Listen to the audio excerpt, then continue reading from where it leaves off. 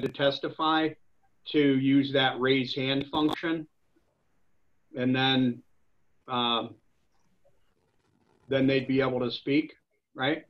Yeah, and that then work. we can have the stenographer, who I see that they're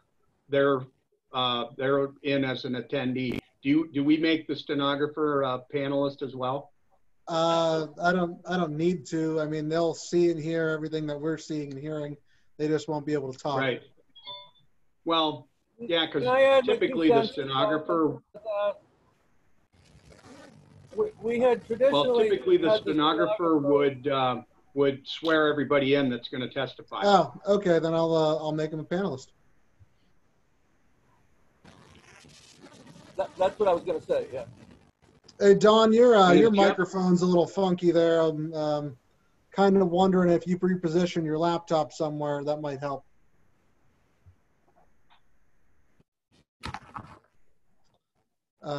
Mark Gusick, yes, I can see that you are in the room. Yes, I can hear you better now. Thank you.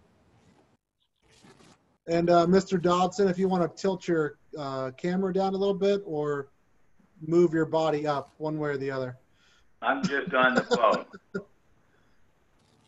So, okay, so Jeff's, even though Jeff Johnson is shown as an attendee, he's on basically. Yes, I brought him into the room because he's calling on the phone, so I can't make him a full-blown panelist, but he will be in the room. Gotcha. Gotcha. Is this everyone who's coming in today on the board? Do we know? Well, we're expecting Selena. Selena should be participating, so she probably just hasn't plugged in yet. Okay. And then before we start, I need about 45 seconds to stream it. So what's that, Don? Sorry. I make one other point regarding the stenographer. Sometimes if there's an exhibit, I will ask that the stenographer identify that exhibit as we'll mark that as exhibit A or B. This way, if there should be an appeal, we'll have a way of referencing it in the transcript, so that I would prefer to have audio contact with the stenographer for the reason Jake said, but also for that other reason. Okay, yeah, I brought her in the room, Don, so, or him or her, I don't know. It's me, it's Shannon. I know, it's all right. I know Mr. Hi, Wagner. Shannon. Hello. I know Mr. Wagner, I'm getting really bad feedback from your microphone. How about now, Shannon? Can you hear me? No, it's like a scratchy, you might have your laptop. Is it actually on your lap? Yes, it is. Yeah. Can you find a solid base and go from there? I will try. Thank you.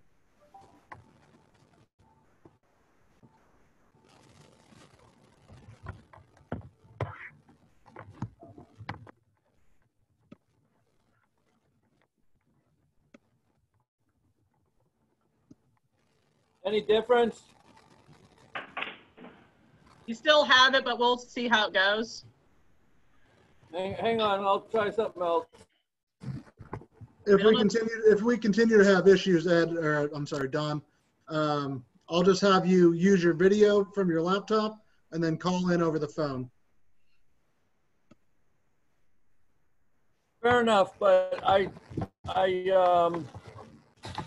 I'll try to correct it here in the next 3 minutes, because I do want to occasionally interject an idea. How about now, Shannon? Can you hear me? That sounds better. I'm wondering if I didn't have my hand over the microphone of my computer. Okay. That's what you were alluding to, Frank.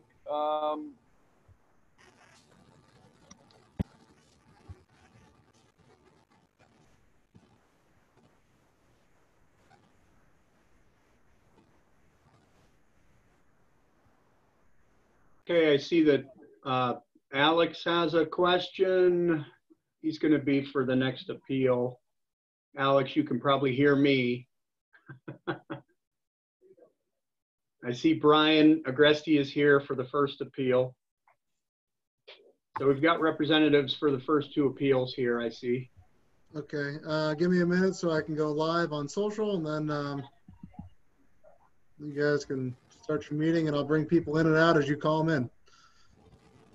Okay. Yeah, I've got 12:58, so we have a couple minutes to get started. Now, when I swear them in, I won't be able to see them. So is that going to be a problem? The other thing there, Shannon, is do we do it as a group like we normally do? I think we might have to do it for each individual case. Do the group for each case. That's fine. Because obviously they all won't be online at the Yeah. beginning. That's fine. I don't know if you can hear me, Mike Horniak, but I just lost everything. It might be a second.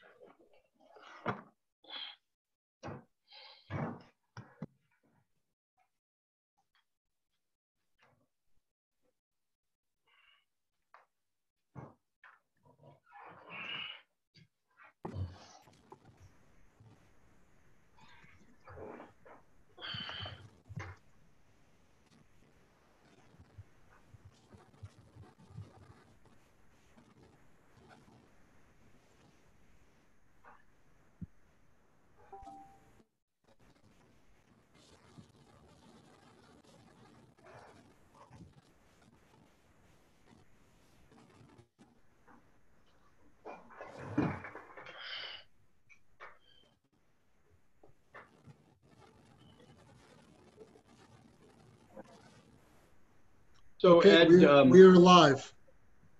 okay, Ed, do you want to call the meeting to order, or do you want me to run through the beginning of the agenda?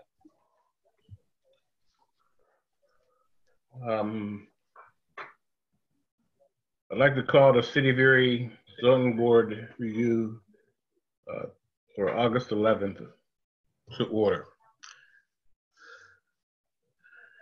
Do we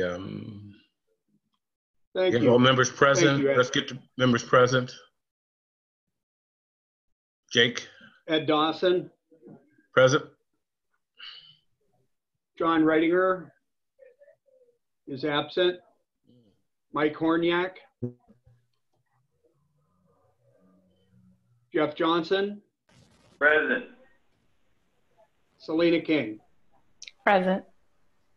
Thank you. Thank you. We do have 4 of 5 members present.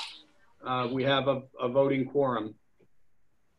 Mike's microphone is off. Okay, mine's working now. Okay.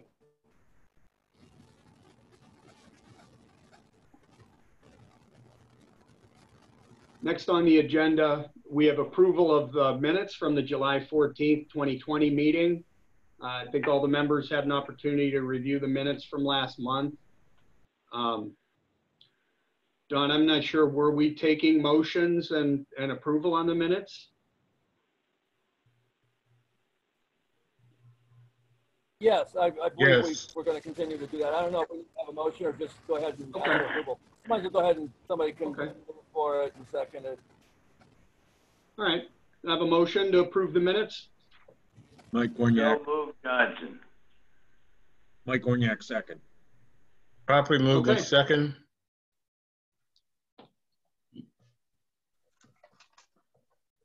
Call for the vote there, Jake. Vote to approve. All in favor? Aye. Aye. Thank you. Any opposed? Hearing none. Minutes are approved. Hey, Jake, Jeff Johnson Yes. here. You might want to mention, because there's 4 voting members, what happens in a tie? Don, do you want to address that? Yes, for anybody here in the first case or whoever can hear me from the other cases, if you still need a majority, a tie vote, a 2-2 vote, would be considered a rejection of the request. So even though there's an even number of voting members, you would still need a majority in order for the variance to be approved.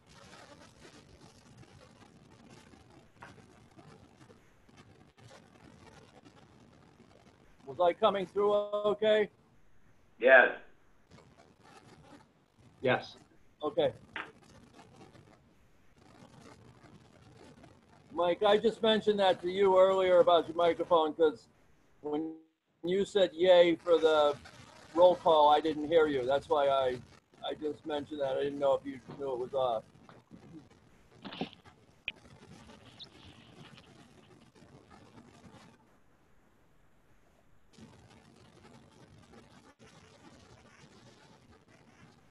Okay.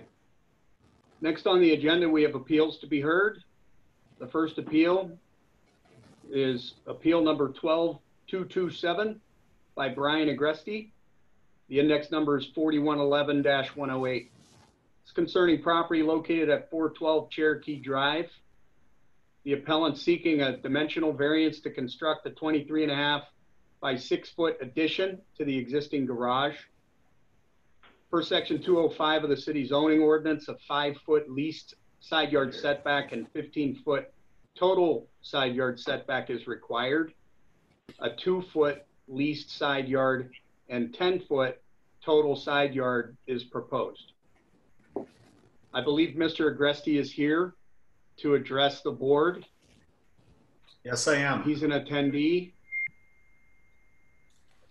Good morning, everybody. Thank you for taking the time to hear me today. You need to swear you in first, sir. Are you able to hear me okay? Should we swear in all of the witnesses for this case, or?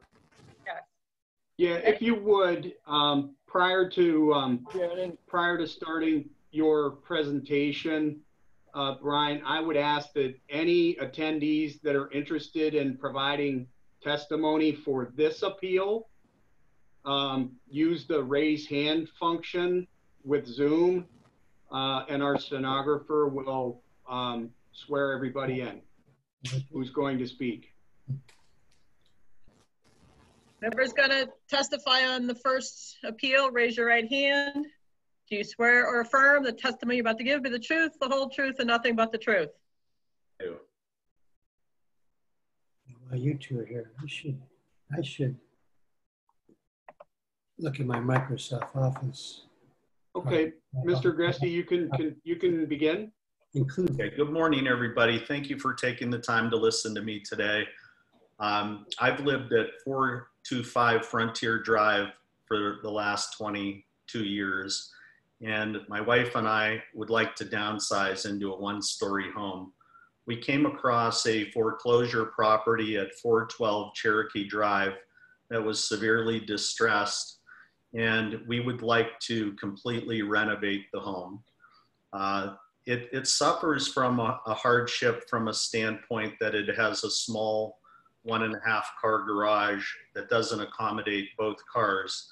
We would like to expand that garage to a 2-car garage, and we feel it would complement the neighborhood. We would improve the value of the property in doing so. We took the time to speak to all the neighboring property owners in the area about the expansion of the garage and laid it out for them.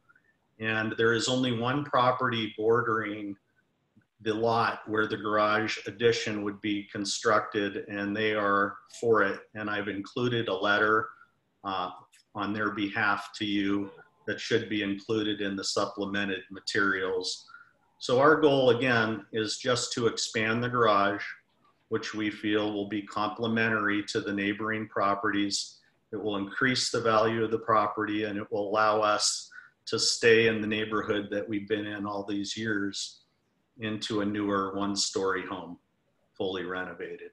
So I'm asking for your consideration to allow us to expand the garage to the end of the driveway, which would be directly to the north of the property and would abut the neighboring property line with a distance of 2 feet instead of the 6 required.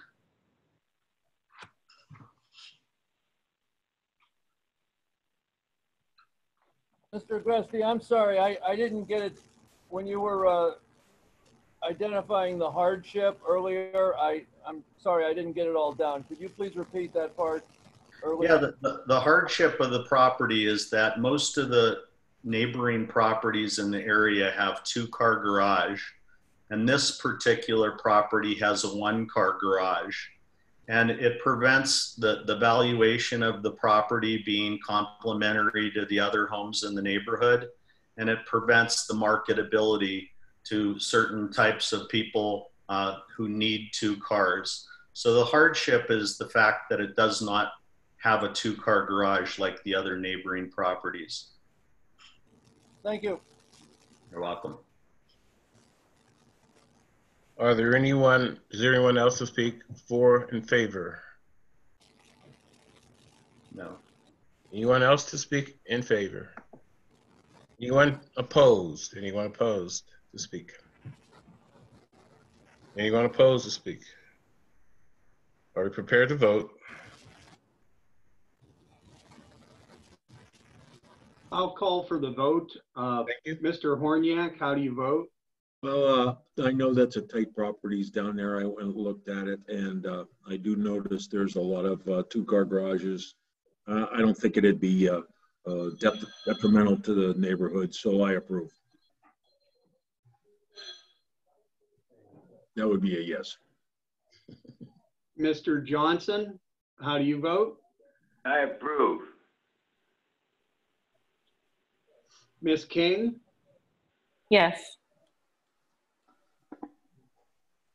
We have Mr. Dawson?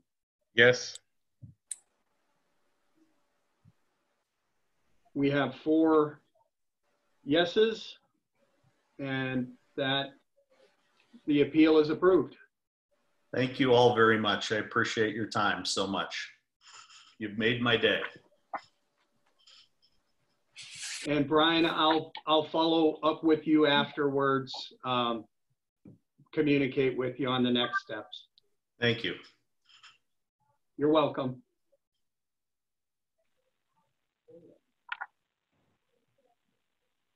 Next on the agenda is Appeal Can you give me a moment, Jake? I'm 12-228. sorry. Jake, can you please give me a moment, just real quick? I need to make a note. I'll be just a moment.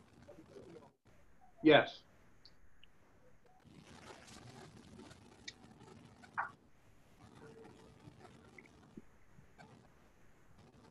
I'm sorry. Go ahead. Okay. Next up on the agenda is Appeal number 12-228 by Gary Kanonchek. This is concerning property located at 425 Cherry Street. This is at the corner of 5th and Cherry. The appellant is seeking a dimensional variance to construct a 3-unit, 2-story townhouse. Per 205-11 of the city zoning ordinance, the required front yard setback must be the average depth of the existing structures located between two intersecting streets, plus or minus 5 feet. The front yard averages are 8 feet and 5 feet, respectively. This is a corner lot. 2 20-foot front yards are being proposed. With that, we have Alex Kanonchek is here to speak.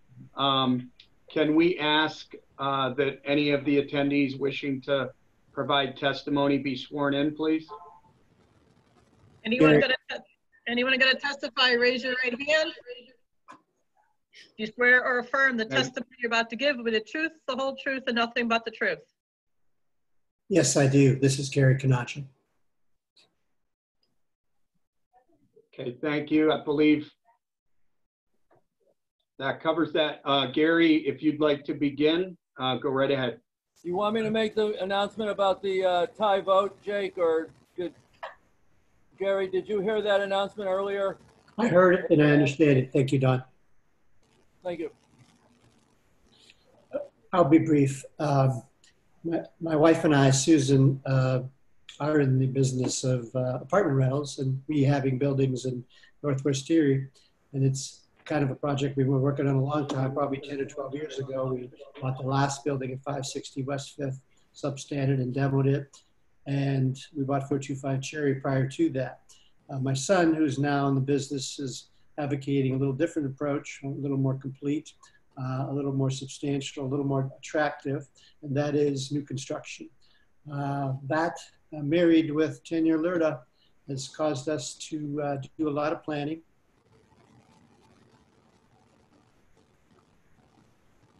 This project, and we planned it with we believe is the minimum possible zoning variance need to do market apartments. And so we're planning to build a new 3-unit, add to the income tax base. Most of our tenants would be paying that,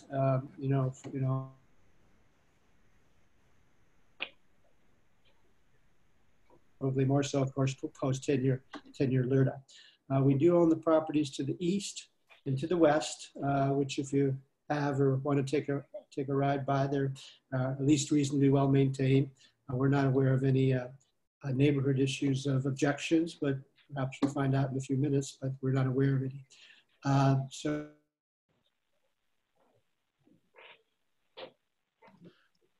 All right. that complied with both the average setbacks as Jake defined them and the 20-foot garage setback. But that's all I have. Thank you. Is there anyone else in favor? Is there anyone else in favor? Is there anyone opposed? Is there anyone else opposed? All right, we'd like to hear from the members of the board. I do have a question, Mr. Chair. The porch that you're proposing on the second floor, this would probably be for Jake. Are those the dimensions that are allowable per our code? Because it's hard to see the rest of the print that's there. Would that be the one-time porch that's to the east of the garage? It would be to the east of a bedroom. It's on the second floor plan. Yeah, that is not final. That would not have met the pure requirements for townhouse being, I don't know if you can see me up and down, and so that is not part of the final plan. Okay, so. There is no porch there anymore. That's why I was momentarily confused. Okay, so you're removing the porch from the second floor. Yes, there would be no porches in that area as we speak today. Okay. All right, that was my only question. I have one question, Gary. I believe I heard you say that you own the properties to the east and the west of this lot. And I also thought I understood you to say that your son was purchasing or doing the renovation on this property.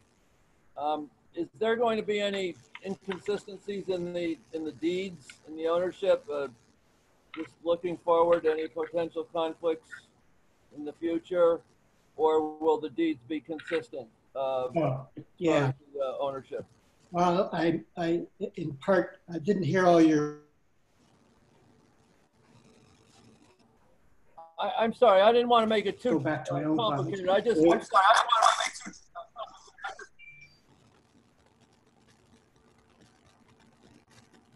I just wanted to confirm if you own the houses on both sides, and whether they would all be deeded the same, show the same owner, or if there could be a potential problem in the future. Good point. Susan and I own the one to the east, and Susan and I own the one to the west. And my son is actually involved in the business. He is not a deed owner at this time. Thank you. Thank you. Hey, Gary, it's Jeff Johnson. How are you? Pretty good, Jeff. Good. Gary, I know you've invested in that area down there. where the subject is, how many units do you own totally down in that Cherry Street, 4th Street, 5th Street area? Well, I happen to know the number. I'm not a person who concentrates on units and, you know, the biggest unit count. We're way more interested in quality and that type of thing. But since I just finished it for the bank, my rent roll, it's 54. Okay.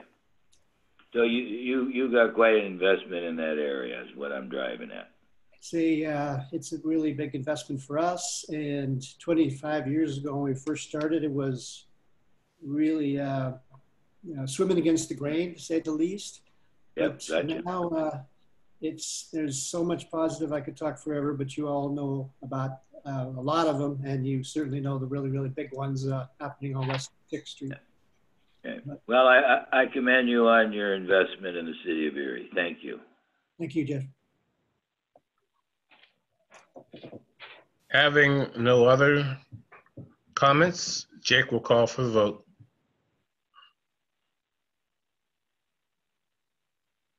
Okay. Mr. Horniak, how do you vote? I vote yes. Mr. Johnson? Approve. Ms. King? Yes. Mr. Dawson? Yes. Yes, we have 4 yes votes. The appeal is approved. Thank you very much. We're kind of good to go. We've got some contractors selected and a plan, and we're got a lot of utility conversations, and we'll keep it going. Thank you.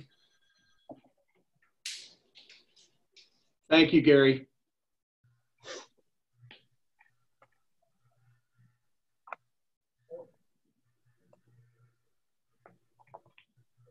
All right, we'll call for the next.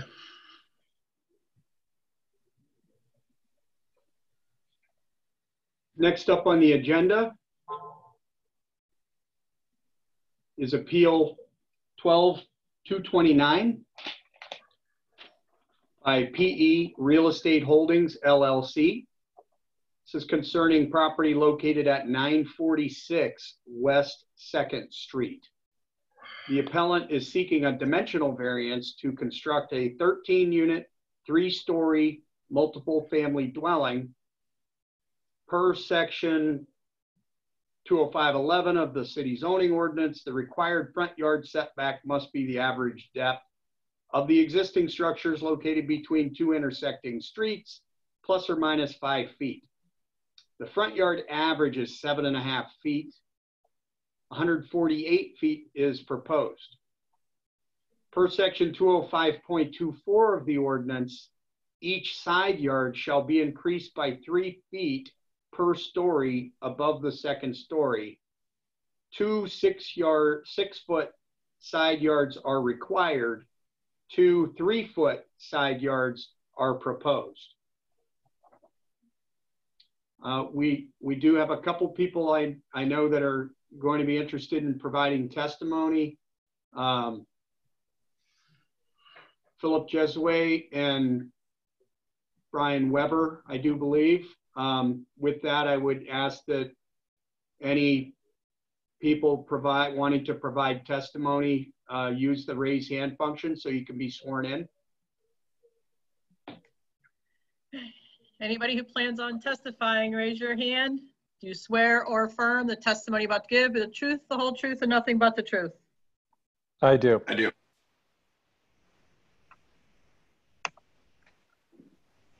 All right, proceed. First of all, State your name and address, please. my name is Philip Jesue. I am a representative of PE Real Estate Holdings. My address is 1 Worth Street, New York, New York. Our firm does small to medium-sized multifamily development projects in New York and other parts of the United States. I am originally from Erie, PA. I have an extensive family that lives in Erie, and I'm interested in getting involved in development in the city and trying to bring some new and exciting projects to what I think is a very exciting up and coming old neighborhood. And so I'm really looking forward to an opportunity to develop something in this neighborhood. I am asking for a variance today because the lot that I have in question here, 946 2nd Street, is a through lot. It goes all the way from 2nd Street through to the bank that faces the Erie Bay. And so in a sense, it essentially has two frontages. It has a frontage on the lakeside, and it has a frontage on the 2nd Street side. It is not economically feasible today to develop new construction rental housing that does not have any views of the bay. The rental comps that I have seen in the market are not high enough to just the new cost of construction on these lots without ensuring that a large percentage of the units on the site have some glimpse of the bay. And that really is what this neighborhood has as its main asset. And I think it's what attracts a lot of people to the downtown area and to Erie in particular. This lot happens to be 270 feet deep and 50 feet wide. So it's an extraordinarily deep site, and it's for something that deep, a very, very narrow site. In order to be able to build what the zoning permits on the site, or even close to it, one would need to do a very deep and skinny building. And the city's front yard and side yard setbacks make that nearly impossible to take advantage of for two different reasons. If this building is forced to front on 2nd Street, which is not a natural frontage for the building, it would have its views of the lake eclipsed by the edge of the cliff because it sits so far back. So I'm asking for a relaxation of the front yard setback that would essentially let this front at the other end of the lot. And that happens to be a customary condition for this block. A number of the buildings further down the block front on Front Street and have their frontages facing the bay, just as I'm proposing here. Secondarily, because this lot is so narrow at only 51 feet wide, to the city's side yard zoning in this district is 3 feet for the first 2 stories and an additional 3 feet for every story after that. So on a 51-foot wide lot, the first 3 feet for the first 2 stories is very easy to accommodate. It makes the lot after that 45 feet wide, 3 feet on each side. But once it turns into a 3rd story, there's another 3 feet on both sides that needs to be taken off, and it now becomes a 40-foot building. And if there were a 4th story that would go on, it would become a 39-foot building, and so on and so forth. And what happens is in this zoning district, where we have very narrow, deep lots, the side yard setback essentially makes you either have to do an extremely tall building, which is not in the best interest of the neighbors, and in many instances the developer, or you simply can't take advantage of any of the density in the neighborhood. So what I'm asking is a relaxation on the 3rd floor setback, and as a mitigation, I am putting a sloped roof on this, which would start about 2/3 of the way up that setback, which would in effect give light and air to both sides of the building that would be equivalent or greater than a ground floor setback because of if this had otherwise had a square roof on it. And what this enables me to do is to have 3 units wide facing the lake.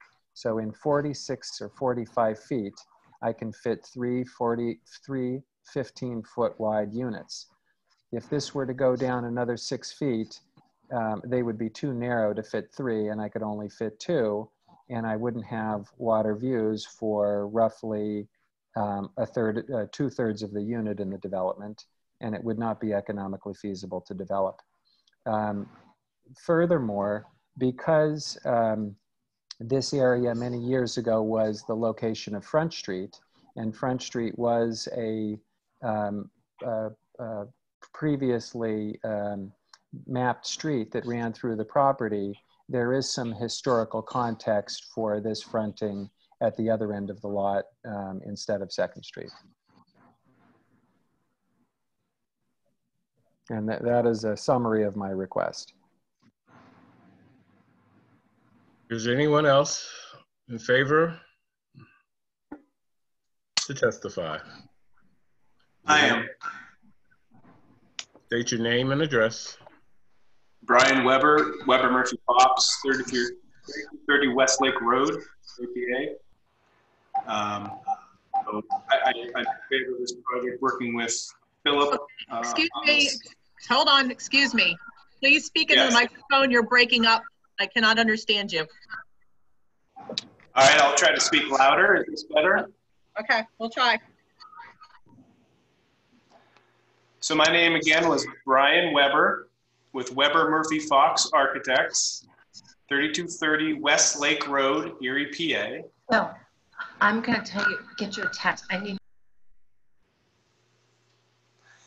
And we're working with Philip on this. I don't believe I have much more to add to this other than emphasizing some of the points that Philip already made with the hardship that was created by the change in zoning when the Front Street was removed, created a very long, narrow lot that is just not economical to develop. I believe that Front Street was removed when the Bayfront Parkway was developed, moving Front Street further to the east and eliminating the frontage that was historically with this lot.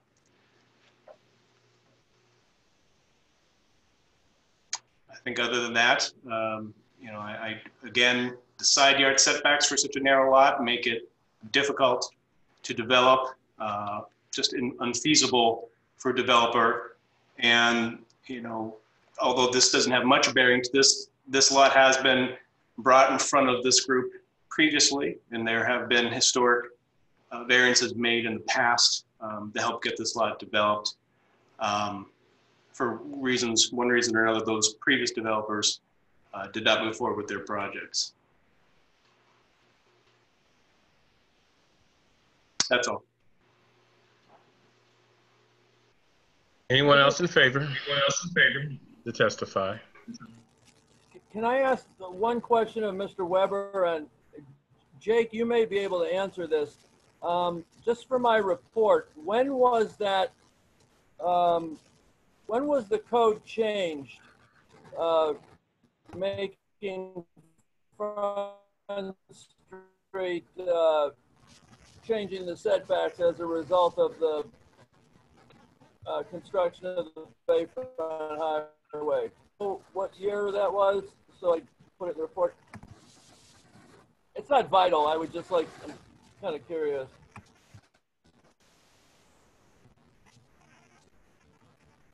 You're on mute. I can try to look it up. That's all right, don't worry about it.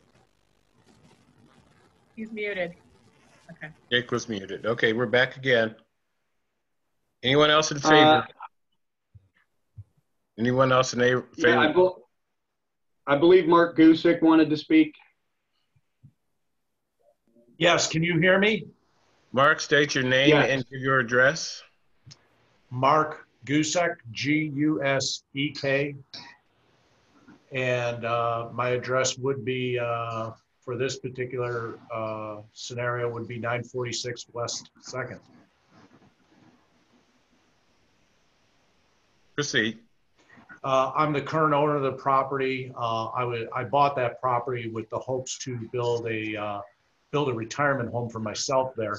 Unfortunately, some plans have changed for me, and I think it's pretty exciting to get a developer of Mr. Geis's experience up here to reinvest his money into Erie, being that he has some pretty deep roots here, and to bring some New Jersey, New York money up here to proceed with a great development that is going to put in some, medium to higher end rental places. And I'm glad to see that view is going to be taken care of very well. That was the view I wanted, but some things changed. So I'm in favor of this property zoning change.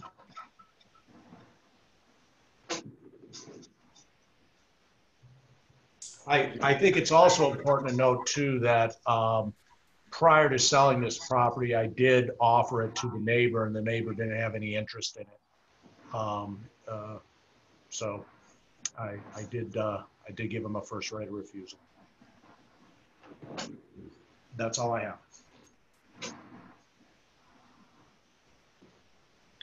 Questions for Mark Gusick? Jeff Johnson, I have a question. The PE Real Estate Holdings, LLC. For transparency purposes, is Kathy Dahlkemper part owner in that LLC? No, I own all of it. Okay.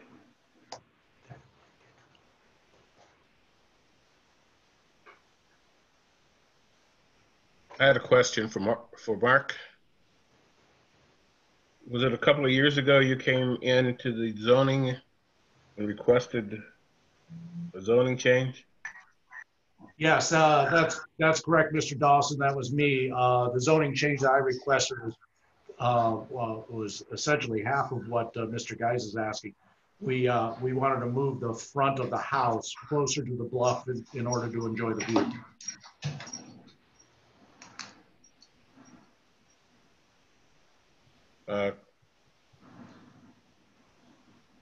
Question for Phil. How many units? 13. 13 units. Yes. Okay.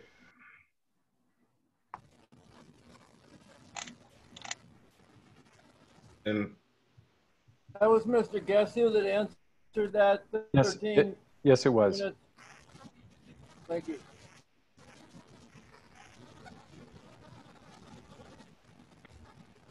I've asked for all in favor to speak. Those who are opposed have the same option.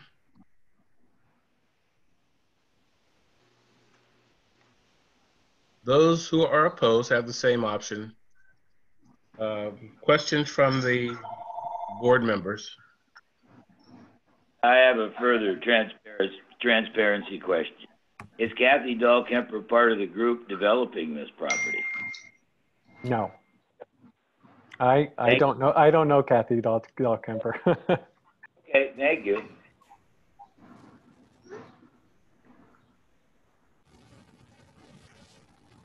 Any other questions? It does appear that there are a couple of attendees who'd like to speak. Can they speak up? Yes, my name is Brian Agresti. I spoke to you a little earlier. I am the owner of Agresti Real Estate. We represent the sale of this property. And I've lived at 425 Frontier for the last 22 years. This is a neighborhood that I've always loved. I love the bluff. I used to have a boat below. I love walking it. I love everything about it. And I am so excited to see some development finally happening in this area where we've had a lot of rundown structures that just don't seem to change. And I just wanted to say I support this. I feel that this is a tremendous, tremendous opportunity for the city, and it will only create more development, which the Bayfront is the heart of our community. And when you're riding on that Bayfront highway or somewhere down along the water to look up on the hill and see new construction, I think is a positive thing for our area.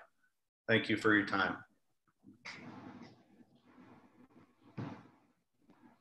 Are there others in favor? Jake, I thought you said you saw 3 hands.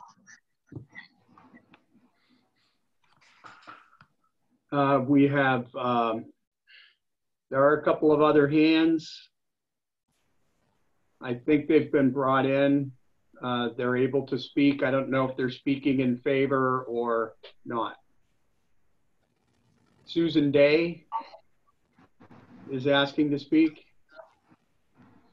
Susan, are you for or in favor of the project? She's Susan, muted. You're muted. Oh, there's some confusion here. Is Brian still on? Yes, you are. Okay, Brian Agresti is still on? Yes. Okay, Brian, this is not the property we are representing. Okay, let's try that one again. I'm so sorry. There's a confusion. Philip Jesay is presenting two different properties, and this is not the one that we're representing Philip Jesay on. I am still in favor of this. Okay, all right, okay. I just wanted to make sure. Anyone opposed?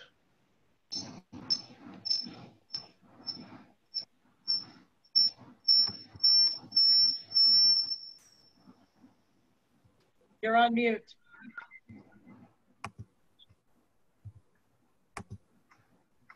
Hello? Mr. Dawson, you're on mute. Okay, I'm off. Is anyone opposed? I have a question. Okay. State your name and So- give your address. My name is Daria Marnella, and I live at 230 Liberty. So, and I have a question for the developer about this property. Go ahead. This is close to where the Laura Wallerstein Apartments is. Is that correct? Hold on, you got some background feed and I cannot understand you. Which development? Apartment? I know, I have real background noise and I don't know how to get rid of it. Daria, this is Frank. I'm running the meeting, and I'm going to ask you to turn your volume down on your phone. What's happening is the Zoom volume from the meeting is coming into your microphone, and that's creating the feedback. Okay, it's not on my phone. Is that better? Is that better? I'll try it. We'll try it, yeah. Okay, so are we looking at the property that's closest to the Laura Wallerstein Apartments? Yes. Okay, and where's the parking? Phil? The parking is surface level parking between the front of the building and 2nd Street. And that surface level parking. I'm sorry, that was quiet and quick. I couldn't hear it. So there will be surface level parking that will be between the rear of the property and 2nd Street. And that will have screening around it pursuant to the zoning code, both the waterfront zoning code and the city's landscape code. So it will be private parking? Yes, it will. Okay, thank and you. It's parking that will be pursuant to code. So there's one parking space per unit that's required, and that's what's being, actually, I think we have one extra handicap space. So we're saying only one parking place per unit? That is correct. That's the zone, that is the code. So do you realize that the parking on 2nd Street or then on the bluff could be compromised? I'm following the code required parking, and in my experience, in both suburban and urban markets, one space per unit is 20 years ago, it would not have been enough. Today, it's probably too much.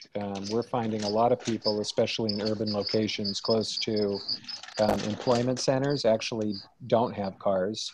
And I know it's Erie, and I know Erie is a very spread out city, but we're finding that in very few locations is there more than 1 car per unit parking. You know, Houston, Texas, we see it, some other really spread out markets, but we're really seeing smaller parking counts year after year after year. So 1 unit per space, to be honest with you, seems like it should be appropriate for this number of units. And we're providing that, plus we're providing handicap.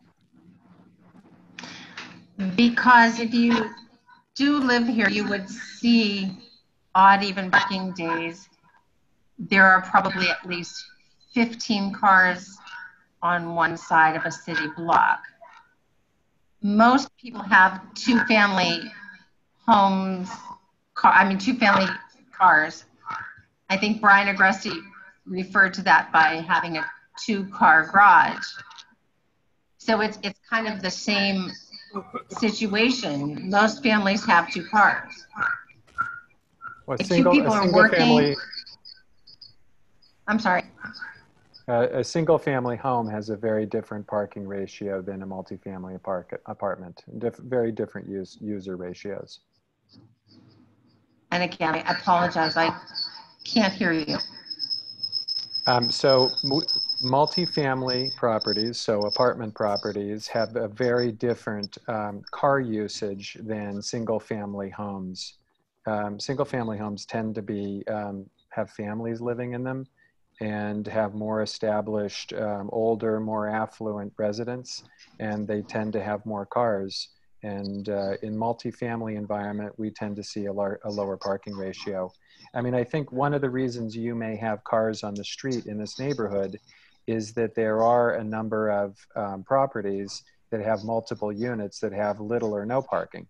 And I think that we're not doing that. We're providing at least 1 parking space per unit, but I would venture to guess that that is not the average in the rest of the rental properties in the neighborhood. And are these low-income properties or income-based properties? They are open market, what we call free market properties. So they're open to everybody. So they would also be open in Section 8, any type of... They could be, but that's not what our plan is. Our plan is to do a higher end rental here and to maximize the views. And we've tried to do something that's architecturally significant using an award-winning architect from Jersey City and New York City. And so, you know, we want to try to do something that complements the neighborhood and is maybe a little bit more interesting, and maybe is a place that, you know, a professional who might otherwise have gone to, you know, Mill Creek or the suburbs might make a decision to come downtown and, you know, get an interesting architectural place and a view of the lake. And that's the proposition. Okay, and that, you know, that sounds good. I'm waiting for the next property on in the 800 block, I guess, too. Okay. If I could interject with a thought as well, Daria, you know, I think you bring up some good points as far as parking. One of the things that Philip is doing with this development is he's providing interior bike parking and encouraging alternate means of transportation that will also help lessen the stress on the parking. And what type of transportation would that be? Well, what I was talking about is the interior bike parking. So he's providing space inside the ground floor of this development for people to be able to bring their bicycles inside and have protected coverage with easy access to the streets and sidewalks. So, you know, he's not outdoor bike parking. He's not forcing people to put their bikes up in their lot. So by providing that additional bike parking, which is unique for apartments, especially in the city, it helps encourage people to use that as an alternate form of transportation. Okay, thanks, Brian. I have a question. Jake, Mr. Gessus says that he'd like the address to be the front street versus second street. Is that something that the board should address? Where the front yard actually rests at? No, I mean, the addressing for the property essentially won't change. Okay. Which means the front yard is the front yard.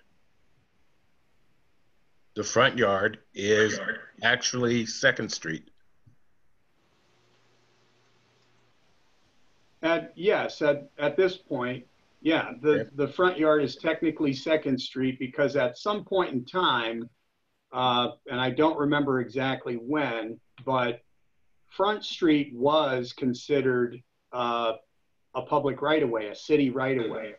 And I think when the Bayfront Highway was being developed and ownership records were being researched, ultimately the Commonwealth of Pennsylvania took over or, was granted ownership of that bluff area, which was then transferred to the Port Authority, which is how it currently lies. So previously, and that's why you have homes on that block that have frontage only on that Front Street side and not on 2nd Street, because it was previously considered public right-of-way. And it still is it's still maintained by the city, is my understanding. The street is still maintained by the city, even though the Port Authority actually owns the property now. Thank you.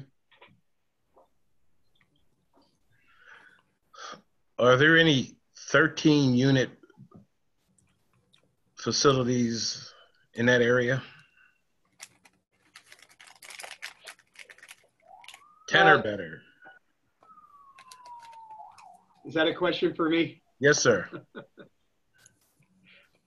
Off the top of my head, as far as doing counts of units, I mean, there are several condominium type developments that obviously have multiple units.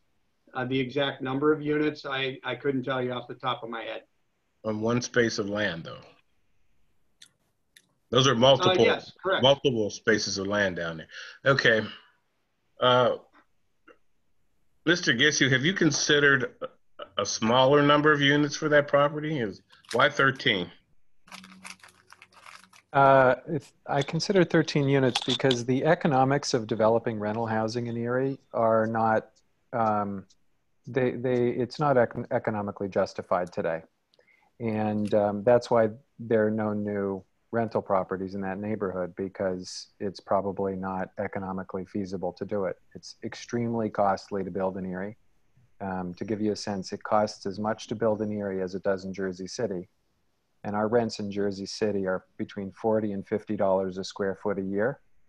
And in Erie, the rents are between $12 and $18 a year. So it's so difficult to justify the cost of new construction from the ground up that I believe that you need to maximize the density on the lot to make the units as economically, first of all, to make the construction as inexpensive as possible, and to get as much benefit as you can from the value of each additional income producing unit so that you can cover your construction costs. This is a property where at the end of the day, I hope to be able to deliver it for $150 a square foot, and people are telling me it's $175 or $200 a square foot. And those numbers are not feasible with the city's rental market. So I think that the good thing about this neighborhood, whoever had the foresight to increase the density, did two things. Number one, they increased the chance that someday development would come to this neighborhood, real development, not just one off or two off, but real development. And number two, they, by increasing the density, you put more people on the street. And what's good, and I'm involved in development all across the United States. And I can tell you that vacant lots are terrible for neighborhoods. They provide discontinuity in terms of neighbors. And when you have an urban area, you need more density because you need people to go down to that corner store. You need people to get a job downtown and to ride their bikes there. You need people in the neighborhood who are invested and form a sense of community. And when I go into the West Bayfront neighborhood today, there's a fabulous community, but it's pockmarked with vacant lots all over the place.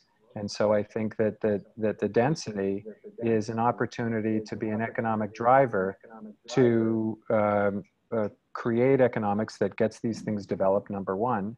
And the byproduct is actually a fabulous thing. It's more people to fill up your city and provide a tax base and to create a community of people to buy stuff and do stuff.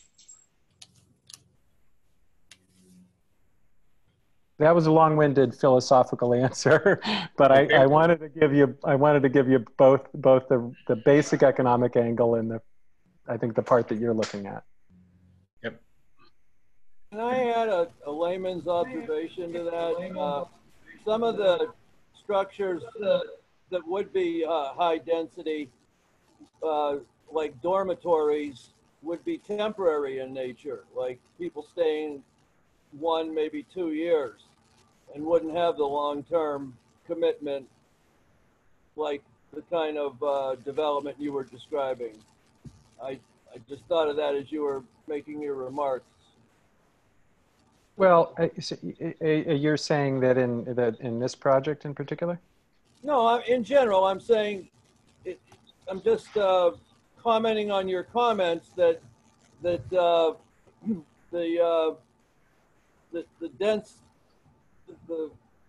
projects that have with the density enhance the neighborhood, develops economic, it develops an economic base. What I was pointing out was that those few existing structures with high density would be like dormitories where people would not have a long-term commitment. Unlike what you're proposing, where the people buying the apartment or whatever would have a long-term commitment. It was just an observation I had. I didn't mean to make it more complicated than. Yeah, these will be long-term residents. Right, that's what I was. Yeah, these will be luxury rentals, and today, young people rent more than they buy, and they rent as a lifestyle choice, not as an economic, causation. So at the end of the day, there's lots of young people who just decide they'd rather save their equity for a home and travel and rent long-term. So that's what I anticipate these will be occupied by, and maybe older people as well. There's a lot of older people who are ready to sell their home and travel more and not have to mow a front yard, but they don't necessarily want a condo. Dick, there are other persons I believe have questions.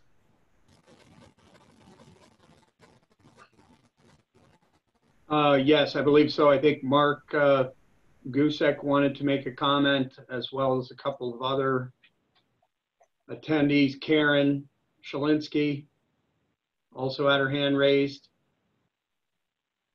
Mark and Karen, you're muted. Hello? Yes. Would you state your name and please give your address? Yes. Karen Shalinsky. My address is 947 West 2nd Street. That would be the property directly across the street. I'm sorry, excuse me. Mr. Chair, have all of these people been sworn in that are now speaking? Because we only had a few swear in the very beginning. Now we have new voices. Okay, I thought the recorder asked that all persons who were going to testify. Maybe we missed them at that point. Yeah, I think, well, some people are just now saying they want to speak and were not sworn in. All right. Court stenographer, could you swear in all persons who either for or against? Please be sworn in. Anybody who's going to testify, raise your right hand. Do you swear or affirm the testimony about to give you the truth, the whole truth, and nothing but the truth? Yes. I was sworn in before.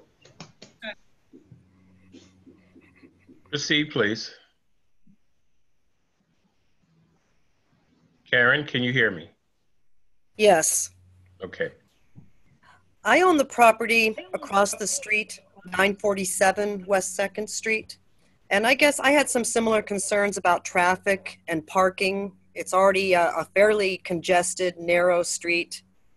And I guess I was just wondering if it would be a problem, especially with the odd even parking and winter parking. And I have a big driveway, but it's often blocked.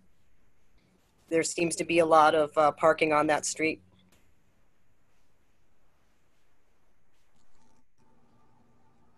That's a concern you have.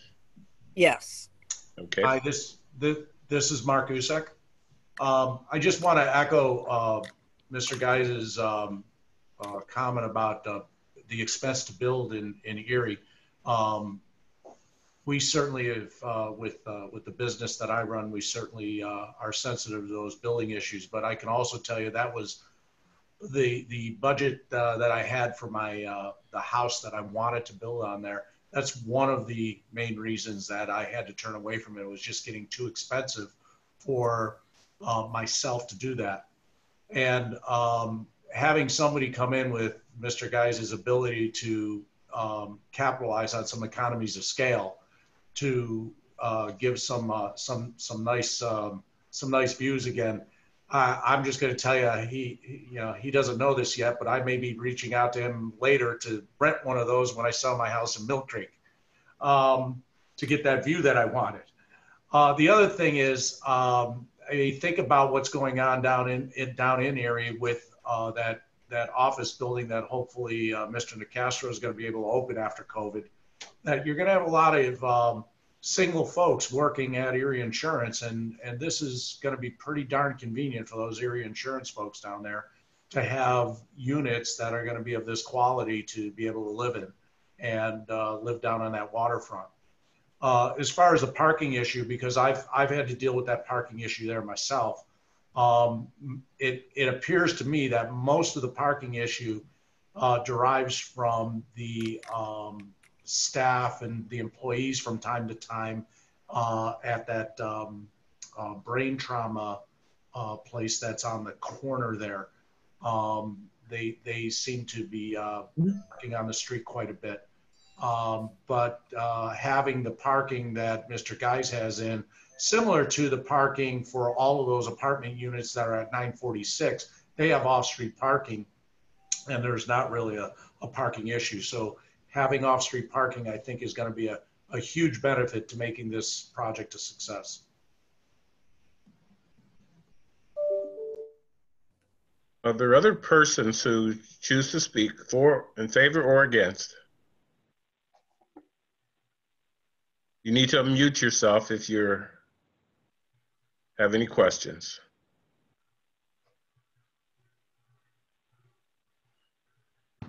So I have another question. All right. Again, what we're looking at is changing the neighborhood dynamic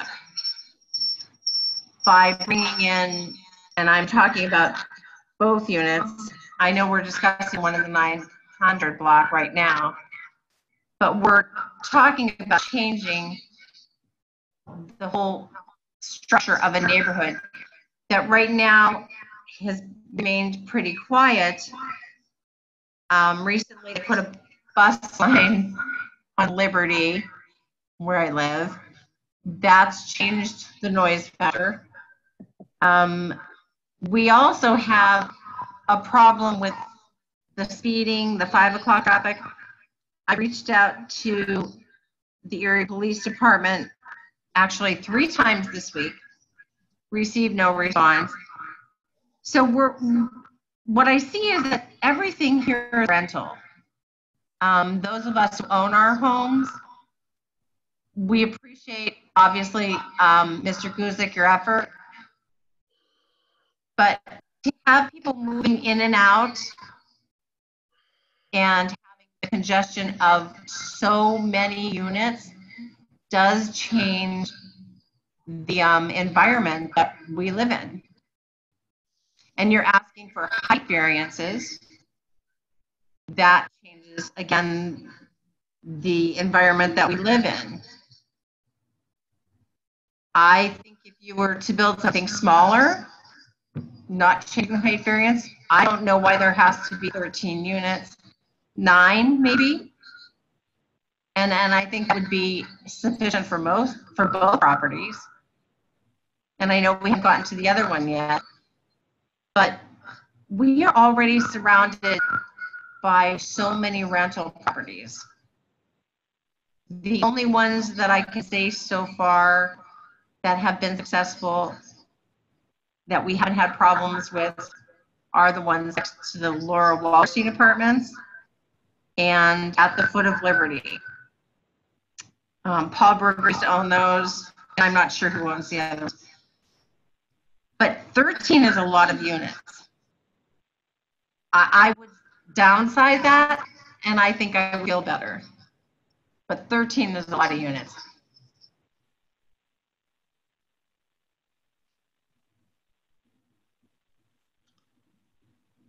Mr. Geshu, do you have a response?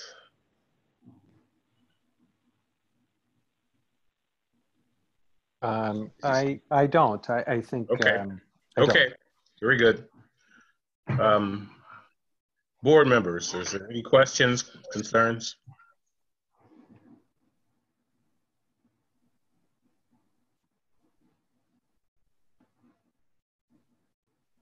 Am I being heard? I'm not sure. I hear you. Good. On me. Good. Okay. I can hear you.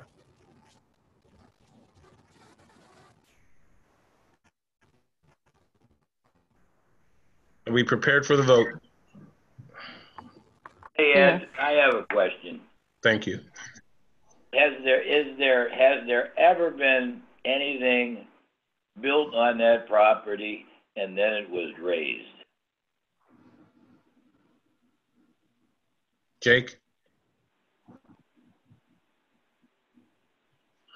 I believe there was a dwelling there at one point in time. I don't know how long ago that was. You think a single family dwelling? There was a single family dwelling. Okay. I think so. Thank you. Yes.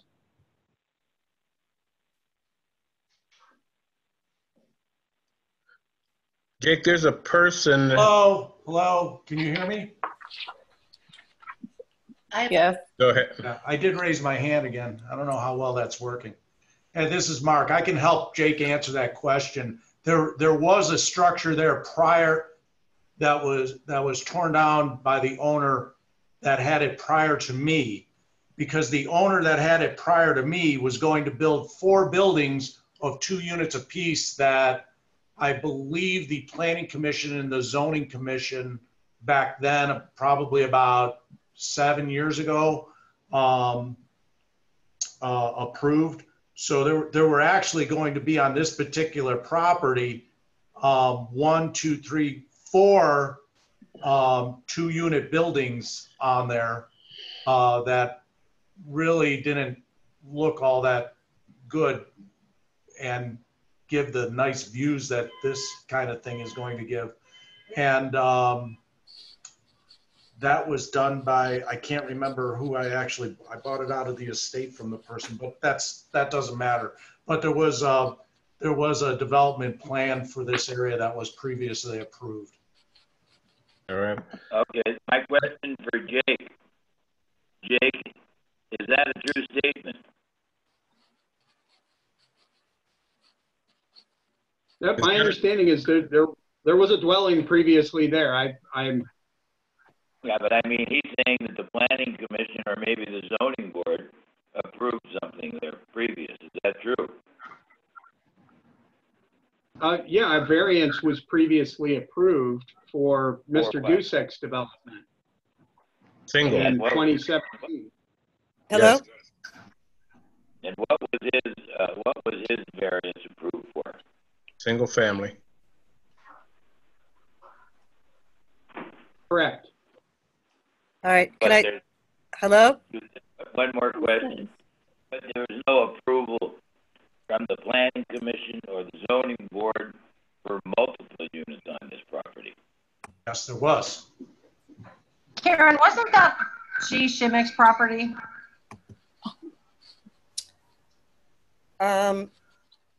Jeff Galt? Yes, that was Jeff Galt's property. It was Jeff Galt's property. Okay, yeah, that's right.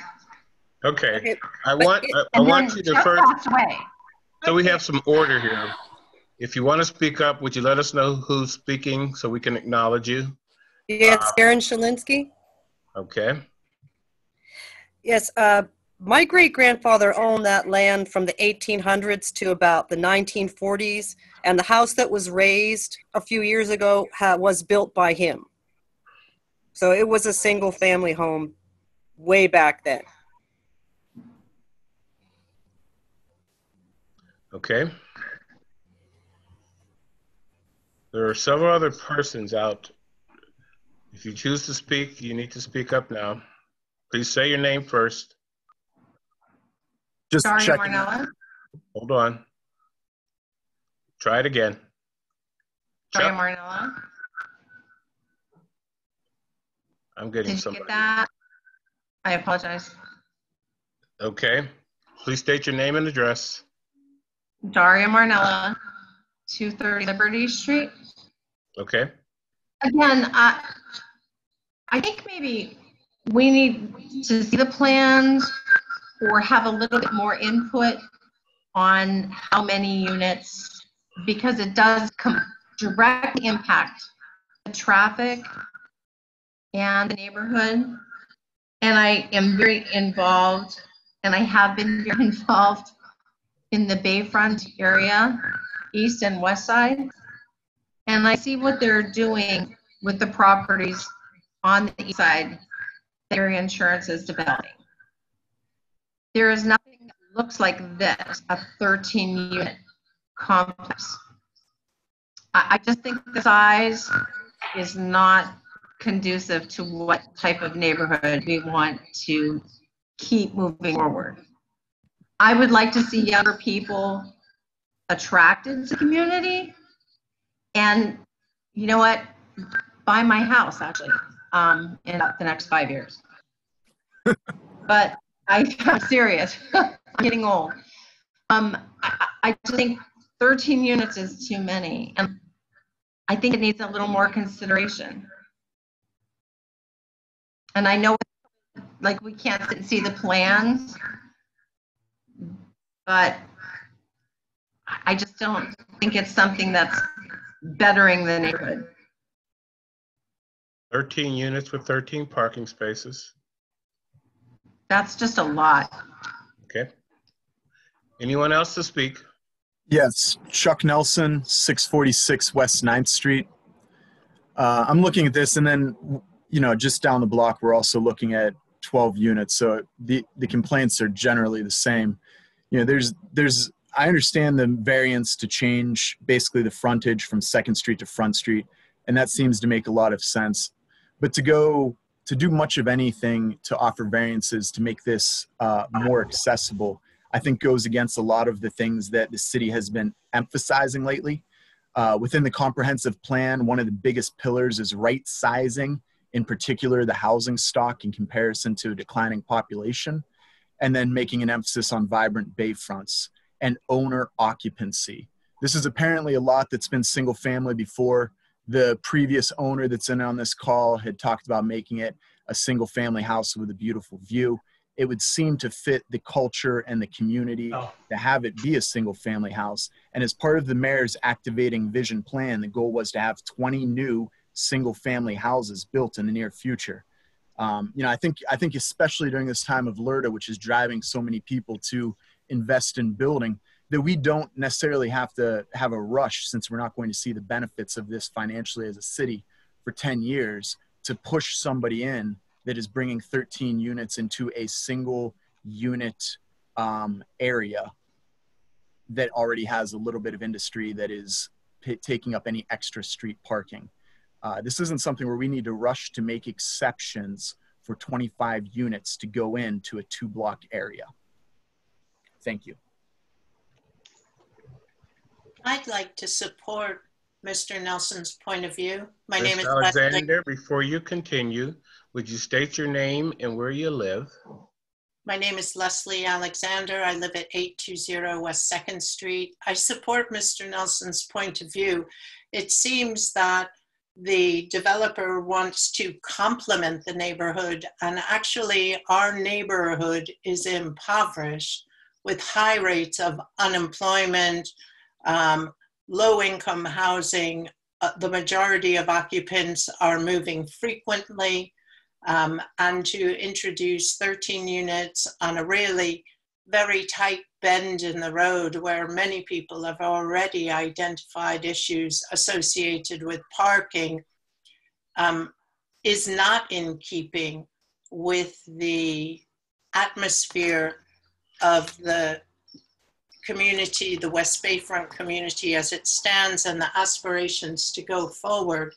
I'd also like to draw attention, since it was mentioned that the apartments at the bottom of Liberty also had a number of parking spaces. They also have garages, and many of the cars found outside that apartment complex are too deep. Thank you. I'd like to clarify something. This is Mark Gusak. Before you go further, Mark, Ms. Alexander, have you been sworn in? Yes, I was sworn in. Thank you. Thanks Okay. for asking. And there are a couple people that are still, you need to unmute yourself. So if you say who you are, then we can acknowledge you. So This is Carrie DeChurch. Can you hear me? yes. Thank you very much. I live at 108 Plum Street.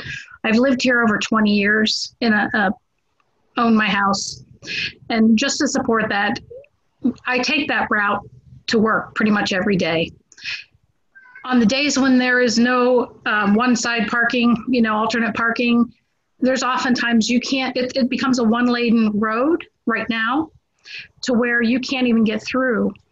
Additionally, there is a large parking lot for the Laura Wallerstein apartment, so that is not occupied by workers there at that facility. The paraplegic people that are in wheelchairs often are on the streets. They don't use the sidewalks. So my concern is if a car can't get through, and a good representation is on a Tuesday night with 8 Great Tuesdays, that parking down there, it becomes a bottleneck. People coming down the street and people going across West 2nd Street often can't get through because it's a one lane. And then you add a wheelchair with a paraplegic in that street.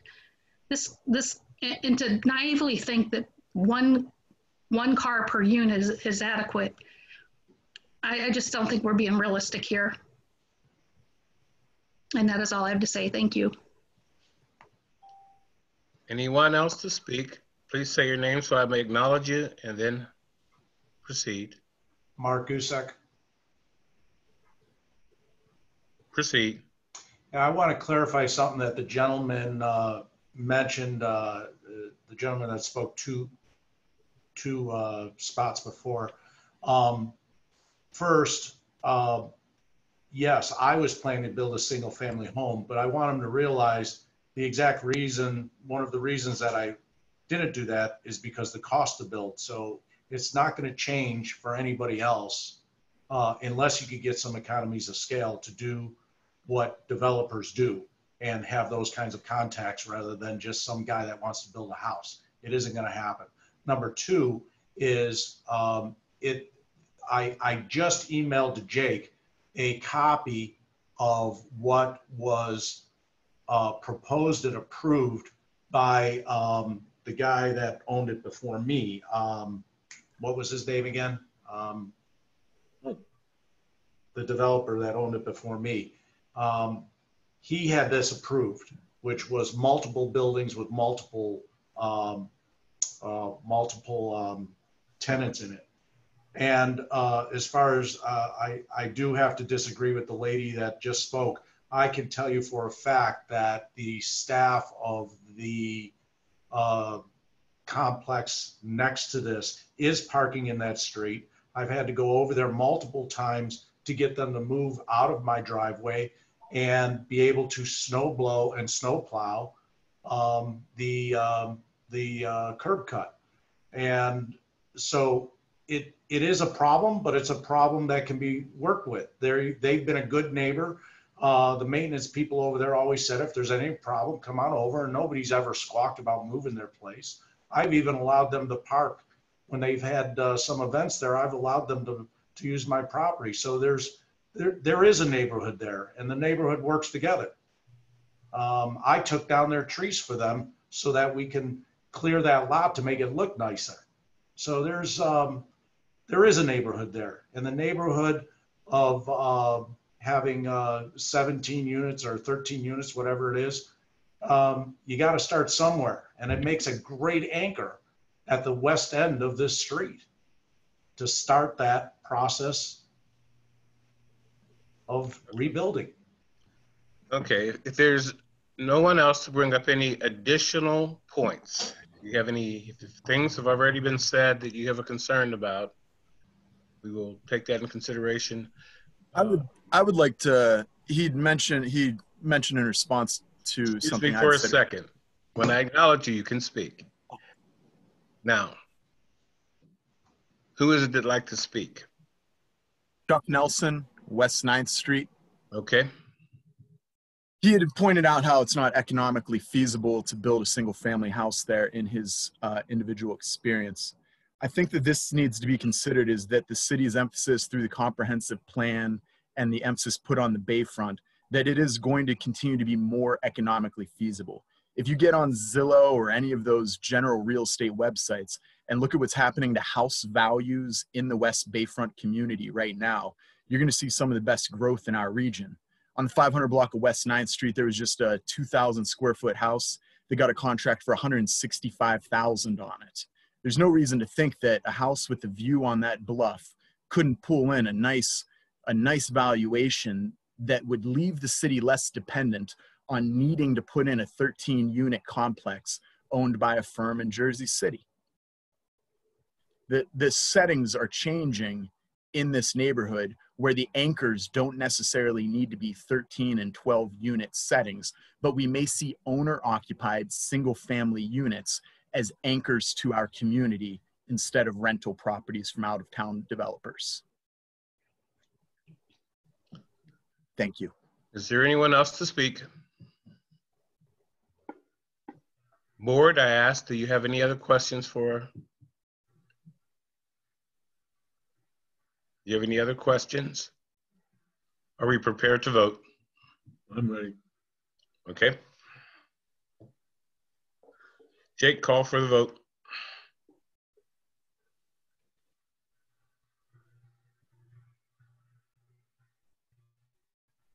Is there a problem? Mr. Horniak, how do you vote? Well, I'm between a rock and a hard place here because I think development is good for the, but I agree with the neighbors and other. Hello? Is that Hello? the stenographer? Yes. Did the stenographer want something? Okay. Could you continue, Mike? Mike, you're on mute. Okay. There, how about that? Is that the way we are? Yes. Okay. Like I said, I'm between a rock and a hard place. I like to see development, but I also like to see the growth done correctly. And when the developer says that the cost is his main reason for having 13 units, I would, after 50 years of construction experience and being around enough to know that New York City, New Jersey City costs of construction are considerably higher than Erie, PA. You can tell that by his motion that the rents were a lot cheaper. I would like to see maybe that type of thing be a condo or somewhere where owner occupancy is part of the deal, because if you have any skin in the game, you're going to take care of something. If you don't have any skin in the game, you move in and out. And then they said there was going to be a high-end population. Well, the thing about the high-end population is they do have 2 or 3 cars, and there isn't enough parking. So I don't feel comfortable doing this, and I'm not going to. So I say no to the variance. I just want to let you all know that the stenographer seems to have had some technical issues and has left the meeting.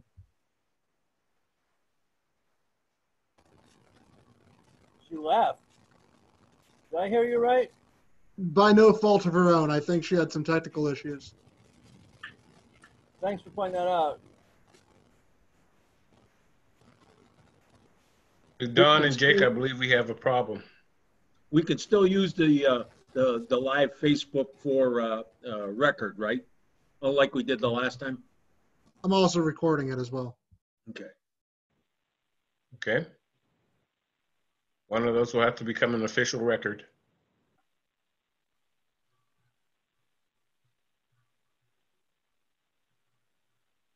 Why don't we finish the vote and then we'll briefly discuss the stenographer situation after. Well, I want to ensure that there is a recording and that if someone wants to appeal, they have every right to see the record as it stood. Continue with the board members' vote.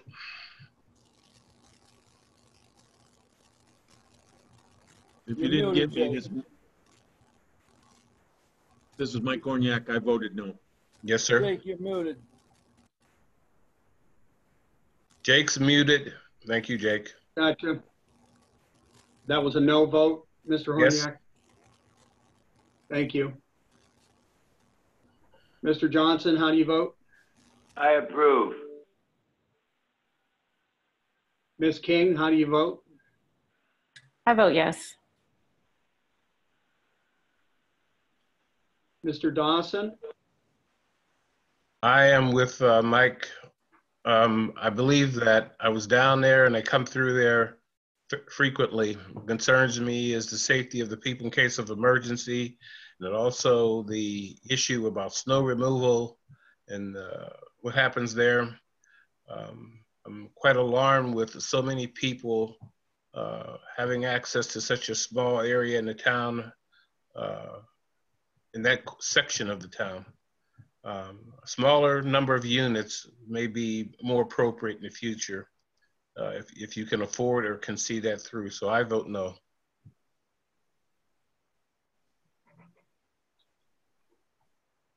Okay, we have a 2-2 vote, which is tie is considered a denial of the appeal. May I very briefly, Ed, I agree 100% with what you said a moment ago. All I was going to suggest was that Frank's taping will make that the official record in lieu of a written stenographer, since we know the source. We can guarantee that the source is a city employee, who's recording it, and rather than Facebook, which could be compromised. That's all I was going to say there. And of course, if the stenographer comes back, get the technical issues settled, then I guess we won't have that problem. But that's all I meant by that. I agree with you 100% about having the record. Thank you. Next. Please Can I ask declare. a question? Jake, please declare the vote.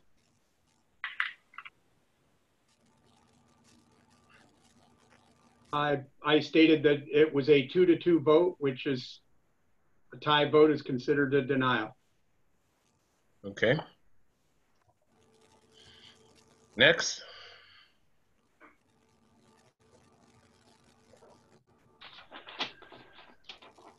Next on the agenda is appeal number 12230 by PE Real Estate Holdings, LLC, concerning property located at 824, 828 West 2nd Street, The appellant is seeking a dimensional variance to construct a 12-unit, 3-story multiple family dwelling.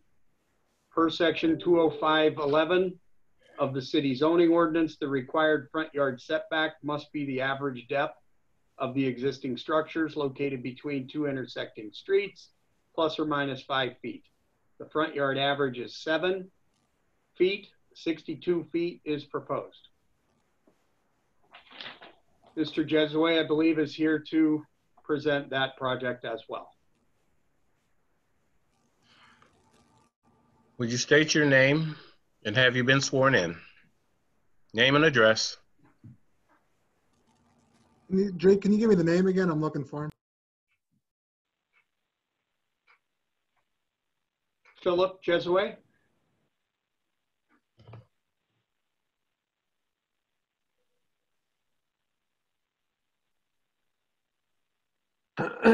Sorry, guys, I was on mute. My name is Philip Jesue. My address is 1 Worth Street, New York, New York.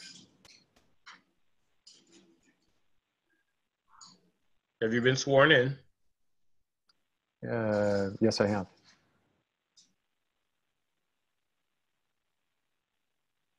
Proceed. Okay, so this application is for the development of a similarly deep, similarly narrow lot, although this one is 73 feet wide by approximately 160 feet deep. The request here is also a front yard variance, but not a side yard variance. And the purpose is to construct a 12-unit apartment building.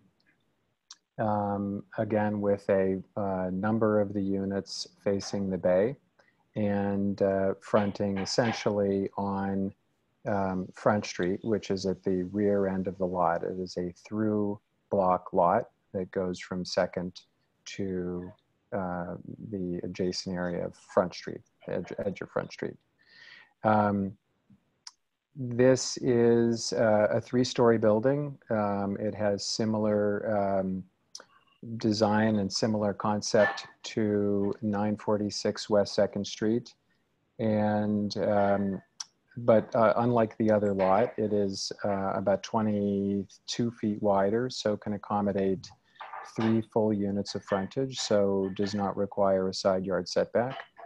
I'd like to point out that the subject of 946's request and the subject of this request is strictly a dimensional variance. It is not a unit variance or a parking variance or anything else. The height, the unit count, the parking count is all as per your code. And the only item that I am asking for a variance on is the dimensional variance from 2nd Street. And that is due to the fact that this is a through lot and the property is unable to get material lake views without being situated towards the other end of the lot and really fronting on Front Street.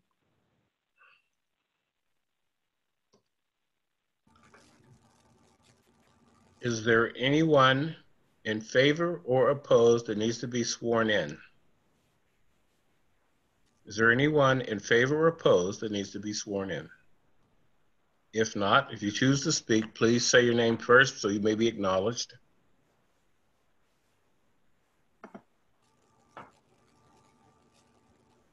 Daria Marnella, 230 West 3rd.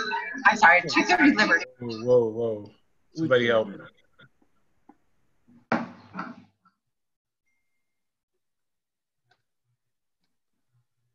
Ms. Manella, I think that your phone... Am I echoing again? Yes. I apologize. So again, now we're looking at changing a height variance.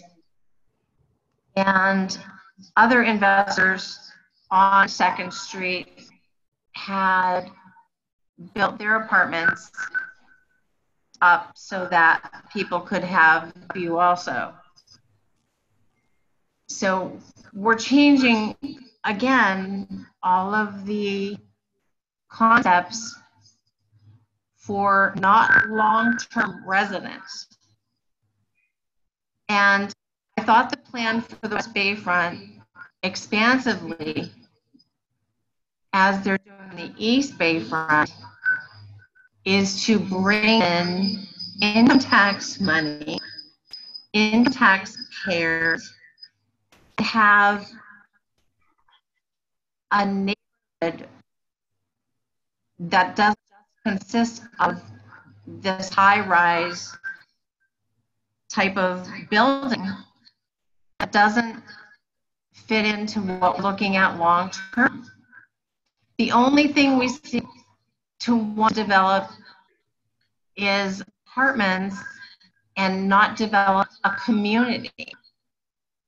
And being part of West Bayfront Group,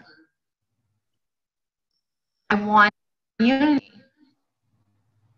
We've convinced so many people to purchase homes, and if you put on these 13 units, you're raising them that high.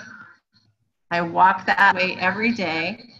You're changing the cosmetic look of the neighborhood, not to mention the traffic that you're creating again. If you were building one or two houses on that property, which would be beautiful, or a 2-unit place that is not far on the same side of that street, there are different developments you can use that property for. So I apologize to Mr. Guzik, very polite, but I think this is a money maker and not a neighborhood maker. You're not creating a neighborhood. That's all I have right now. Just for a point of clarification, Jake, is this zone high density?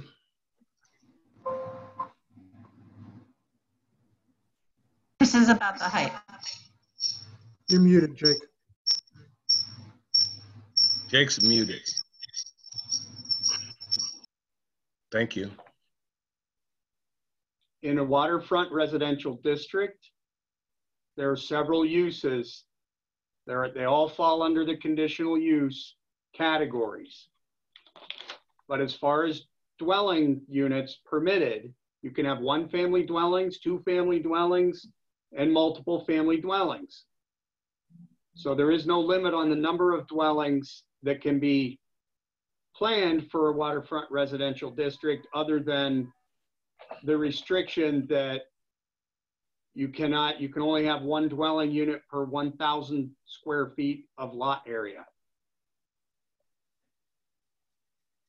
That's important. Thank you.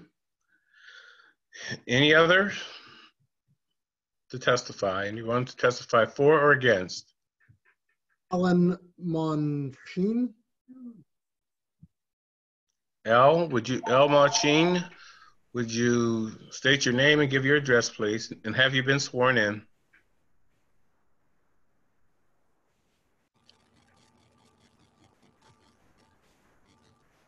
You may have to unmute yourself, Alan.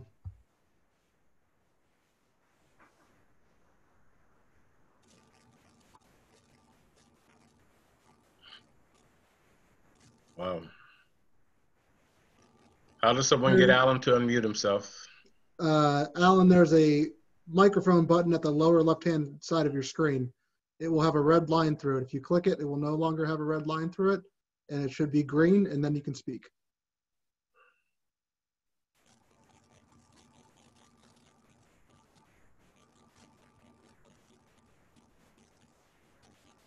Alan, you may speak. Yeah, you should be able to speak now.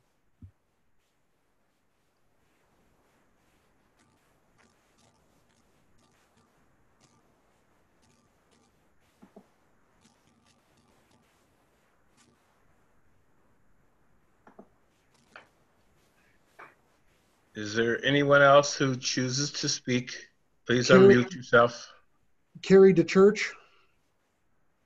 Please unmute yourself, Carrie. Then Give your Thank you. name and address. My name is Carrie D. Church, and I live at 108 Plum Street. And I have been sworn in. Thank you. So I do have a couple concerns. He wants to move the building further north for better views. I'm not quite sure they're aware that the Port Authority commissioned a study completed by Dahlkemper Landscaping that states that bluff is unstable. Therefore, no trees can be brought down from that bluff. No vegetation can be removed. In fact, just recently, within the last month, they've stopped mowing a portion of that flat part of what they were going to make the promenade. So that's one point. So those trees are going to do nothing but grow down there. The other thing is the Port Authority required one of the previous owners to replant 2 maple trees because they illegally cut down trees before they were about to build. So there's 2 large maple trees that are going to continue to grow on that Port Authority property that is being used to stabilize that bank. So that's one thing, because the community has come together and we've asked for that vegetation to be cut down so that we can have a view, and we have been told no, that's not possible. So that's my one issue. There are houses and apartments the entire way down West 2nd Street that have a view that are right on 2nd Street. I'm not sure why it has to be placed so much forward north to have a view. My other concern is drainage. One of the previous owners put in a cement retaining wall. What's going to happen if water runs off those roofs and degrades the land behind those retaining walls? Parking is another issue with this area. You know, we have limited parking now because multiple of these houses are 2 and 3 people rental units that each have 1 and 2 cars. So there's a lot of concerns that are kind of adjacent to the other property. The other issue I have with it is the actual design of the building. The design of the building does not fit remotely in this neighborhood. It looks like an industrial warehouse. And although it might be neat and trendy for somebody from New York City, but from Erie, it doesn't add to the neighborhood whatsoever. I think it's going to be an eyesore. And thank you. That's all I have. Anyone else, please? Alan, we're going to try you again. He's muted. He is.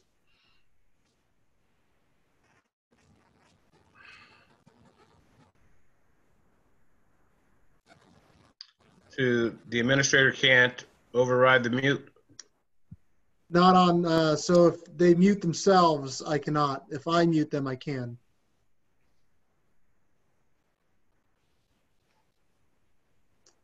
Alan, I'm going to let you work out. I'll leave you in the room and hopefully we hear you at some point. Janet Ferguson. Muted. Janet, you're muted. I hope you can hear me. You need to unmute yourself.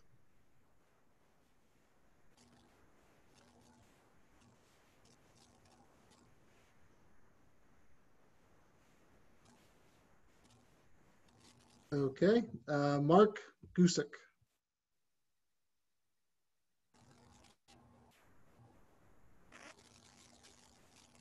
Apparently just being on mute is the issue today. There you go, Mark. Nope, you're muted again. Try one more time. There you go. Now, I'm sorry I missed it. I was just gonna lower my hand. I think I hit the wrong button. That's all. Okay.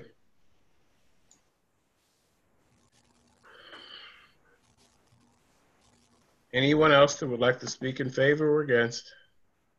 Yeah, we have about 8 more, and Brian Weber's up next. Okay.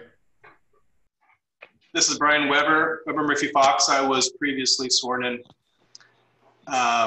So I think it's worth mentioning again, similar to the 946 one that we spoke about previously, that all we're looking at here is a variance to allow the building to be pushed back. It's still within all of the setbacks that are allowed by code.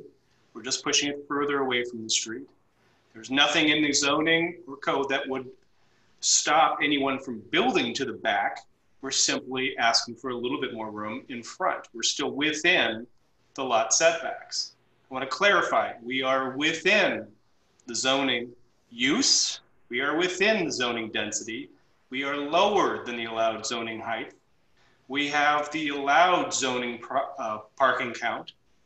We have the allowed height and density and everything else.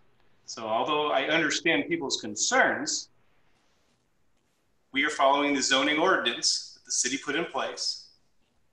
And all we're simply asking for is whether or not the building can be pushed back. Another thing I want to mention is that this building did go through design review as well as 946, and it was approved by the design review board. So I wanted to just clarify those things for folks. Thank you. Thank you. Lori Thompson Edwards.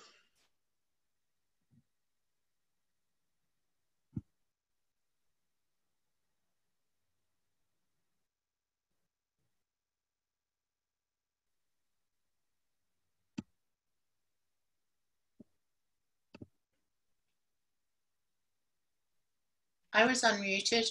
Hi, this is Lori. Please state your name and your address, and have you been sworn in? Yes, I have. My name is Lori Edwards. I live at 111 Plum Street.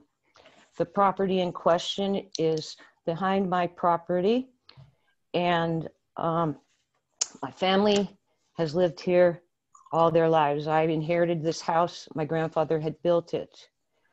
As far as views are concerned, the construction of this building would obstruct my view of the bluff that I originally had. According to your zoning section 306.20, part of it states unity of character and design, harmonious whole. Also 306.4, scale relative to its neighbors and adjacent properties, whereas bluff views will be preserved. I also have a question about the height of the building. It states that it's 43 feet high from the curb. The curb on 2nd Street is 6 feet lower than the lot itself. It goes up on an incline like a 45. Originally, there were 2 houses sitting side by side in those lots, and they had the whole backyard. The original owner, or whoever owned it at the time, brought in extra dirt to raise their yard up. But I was wondering where the 43 feet comes from, above the 6 feet or at the curb level, because there is no curb on Front Street. And as far as looking at the presentation drawings, the perspective from the north is very misleading. The house that is on Front Street North, which is Jan Ferguson, her house is drawn at 1 story high, which it isn't that the case. I do believe that the objectives of the zoning, that the 108.10, that it has to be compatible and harmonious. The T111 and the metal clad panels have never been used in this area. They were used down below where there's industry for ships. This building looks like a blob pole barn, and I don't believe it'll bring aesthetics to our neighborhood. That is all I want to say. Ms. Thompson, can I ask you to repeat the code, the portion of the code that you quoted at the beginning of your comments? What section was it? 306.20, unity of character and design, I harmonious. apologize, ma'am. I spoke over, what'd you say? 306.20, unity of character and design as a harmonious whole. Thank you. And also 306.40, scale relative to its neighborhood and adjacent properties. Meaning if the building was lined up with the other ones on 2nd Street, that would be great. I don't understand why you got to plop a building with one of the windows that's going to be looking right into my bathroom window. Thank you, ma'am. And why should my view be disturbed because you want to put an apartment building up that I've had for, my grandfather built this house in 1900. Mr. Chair, I have a question for Jake, please, on this. Okay, will you proceed? Yes, okay, so 306.20 talks about the unification of character and design, but then in 306.21, it further elaborates and says building or structures located along strips of land or on single sites and not part of a unified multi-building complex shall strive to achieve visual harmony with the surroundings. This particular proposed design would be part of a multi-building complex, correct? No, it's actually a standalone building. It's not part of a larger complex. Okay. So they would still have to just show their design and construction, and it has to be appropriate to the city. Jake. That's just a comment. I don't have any comment on that opinion. Okay, yeah, I was just reading it out of our code book, 306.21, just so Right. we know what we're working with. Because I know when the Right. 306.20 was just quoted, it was misquoted. And so I want to make sure that we're all on the same page. Yes, correct. That does refer to multi-building complexes, that the buildings within that multi-building complex should be harmonious with each other. Okay. It's not necessarily suggesting that the design be similar to the designs of neighboring properties. Okay, thank you. I'll point out that distinction in the report. Thanks for bringing that to attention. Any others? I have a question. I don't know who that is. Could you? My name is Leslie Alexander. Okay. I've spoken previously. My address is 820 West 2nd Street. I actually rent in a property that was constructed by Carol Bianchi's family, and I've been here for a number of years. I appreciate that there are rigid zoning regulations. However, I'm sure these regulations were written outside of a global pandemic. And I'm curious to know how the committee feels about introducing 12 units, so quite possibly well more than 12 individuals, but more likely in the region of 24 plus individuals into a relatively small space. For a number of months, we've been hearing that indeed social distancing need continue, that we don't see an end to the health crisis that we're all facing. I really don't understand how introducing a 12-unit development on a residential area where, as Lori has suggested, it would obstruct her view, that's likely to impinge on her quality of life, where the rough runoff from heavy rains and snows may likely affect the adjacent properties. I'd like to know how our general health is being safeguarded by these zoning regulations at this time.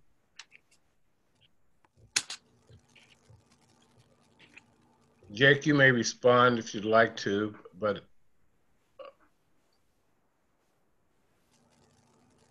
I mean, for the purposes of this variance request, really we should be focusing on the variance that's being requested. It's not the board's purview to question the zoning regulations themselves. thank you. Chuck Nelson.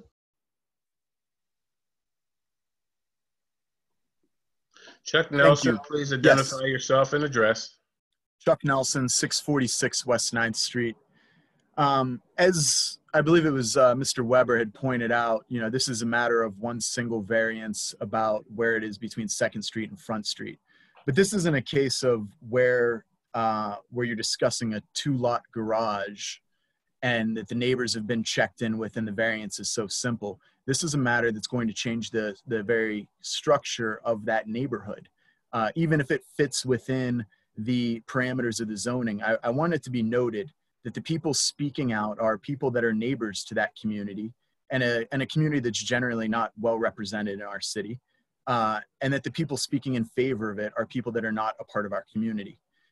When we look at situations like this, I think it's worth putting our Jersey City developer to hold him to a much higher standard than what we hold our garage buddy that's lived in the neighborhood for 20 years, the standard we hold him to. So with this not fitting a lot of our comprehensive plans as to right sizing the housing stock as it fits to owner occupancy issues, there's no reason to offer this guy any leniency as to let him off the letter of the law. If they would like to be able to fit in a 12-unit spot, don't make them encroach on Lori's view. And I think that's where the neighborhood needs to be defended and protected by this board. I thank you for your time and your serving. Anyone else to speak? I'd hope you'd introduce new points of view that have already not been expressed. Anyone to speak? Robert Sprickman. Unmute. Okay, great. Hi, Robert Sprickman. I live at 111 Plum Street. I have not been sworn in.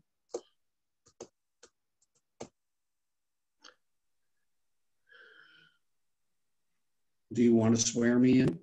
Okay, Jake. You swear to tell the truth, the whole truth, nothing but the truth, so help you God. I do. All right. I walked the block the other day, and my cousin Mary used to live at 802 West 2nd, which is the first house at Liberty.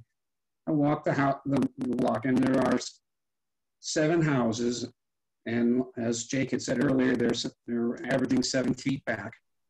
In those houses, I estimate there's probably 24 people, and this building that that somebody wants to build here would ostensibly double our population with only 12 parking places. And so I'm not going to go into the parking. The issue, I believe, is the setback. And if it wasn't setback, it would be harmonious with this traditional neighborhood. Well, not necessarily that building, but the idea of a building. As it would sit now, if you push it back 62.9 feet as they request, it would block or ellipse, as that gentleman had used earlier in the day here, my view of the bay. It would block my morning sun until at least 11 o'clock. It would block any cooling breezes, and I get over-the-air broadcast TV, and it would wipe out my TV reception. It's 3 stories tall, for God's sake. That's 2 stories above me. So I have to agree with the people that I've been listening to here earlier that it is not to fit in this neighborhood. Thank you very much.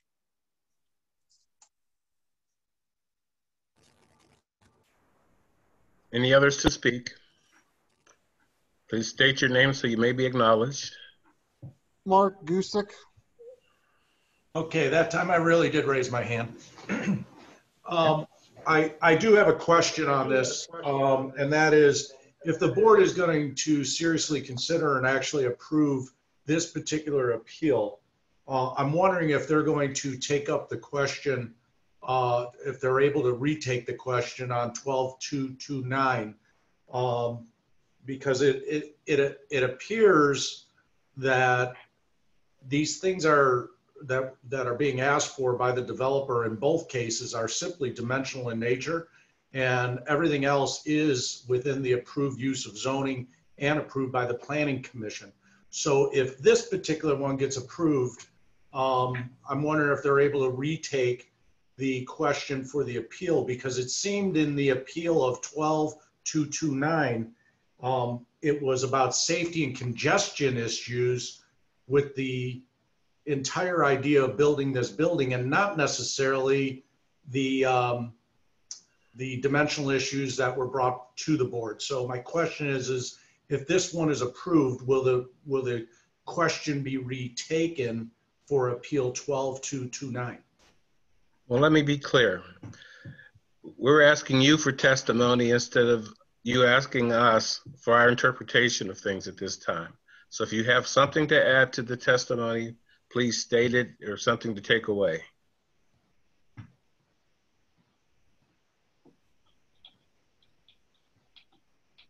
Is there anyone else to speak in favor or oppose? Philip Goose wanted to speak. Made a mention in the chat. Philip? Yeah, I mean, I only wanted to point out that I just had one non-zoning. I mean, this has been brought up a couple times now, but it was not brought up in 946. I'd raised my hand to bring up the point. This really, as I understood it, the zoning board was to hear my variance request, and it appears that 946 was disapproved because of density and parking, which were both done pursuant to code, exactly to the letter of the law. The only variance request there was a dimensional variance request, and it's the same thing at this property. So I just wanted to note that, but you know, the design and the unit count and the height and everything else having to do with this is fully within Erie's code. And the only thing that is not is the dimensional variance. I think that each property that the board acts upon is done entirely on its own merit and testimony and based on the board's experience. So I'll limit the information that we're talking about to this particular property. So if there's something you'd like to add or addition or to subtract from this property, you may do so. Chairman, I'm going to read Janet Ferguson sent a chat. She said this project will negatively impact the neighborhood, parking, aesthetics damage, too dense a project. Neighboring homes will be dwarfed by this 3-story building. And then she also said, just going through the chat here, she has Zoom on her phone.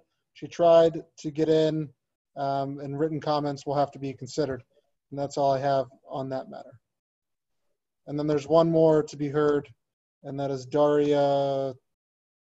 Gotta find her here.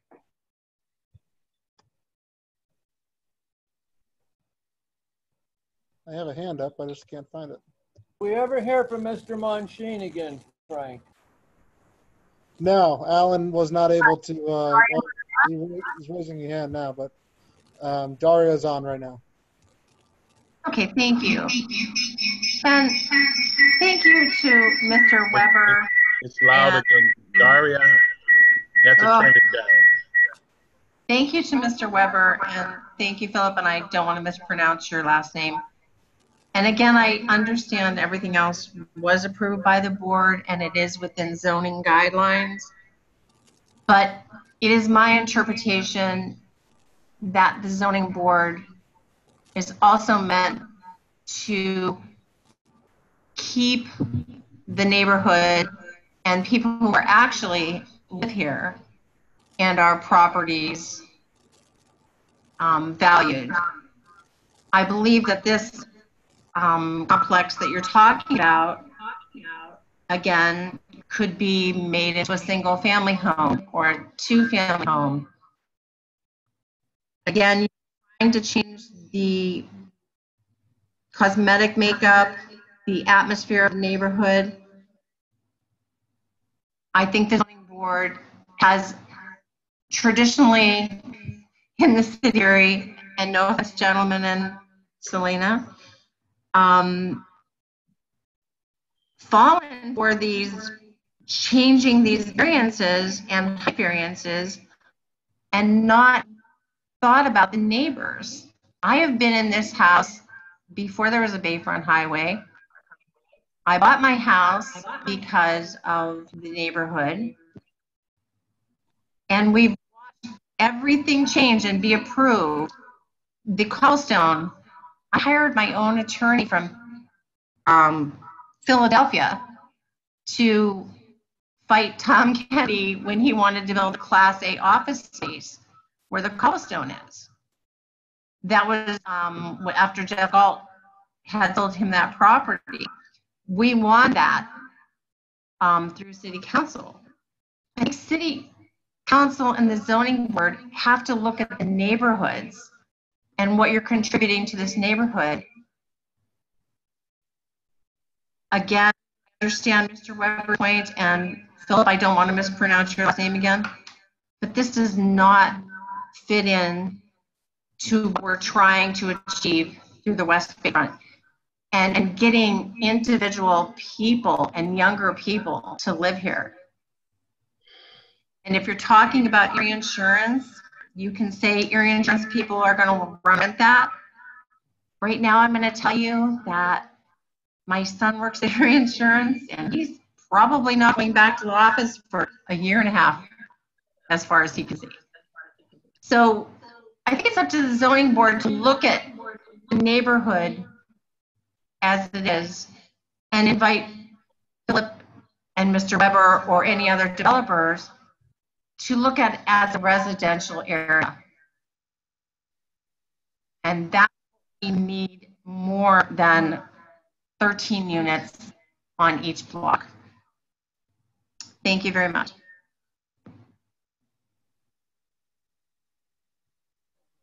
I think we might have Alan. Alan, are you there?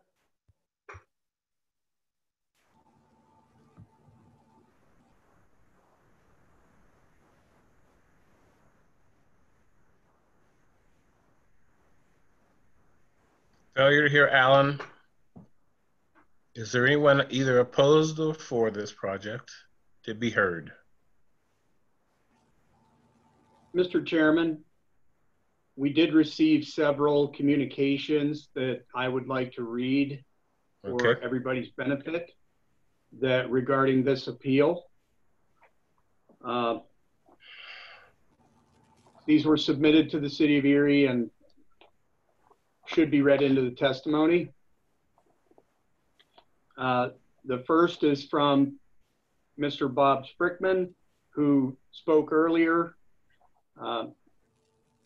So this may be redundant to his oral testimony, but I will read it into the record anyway.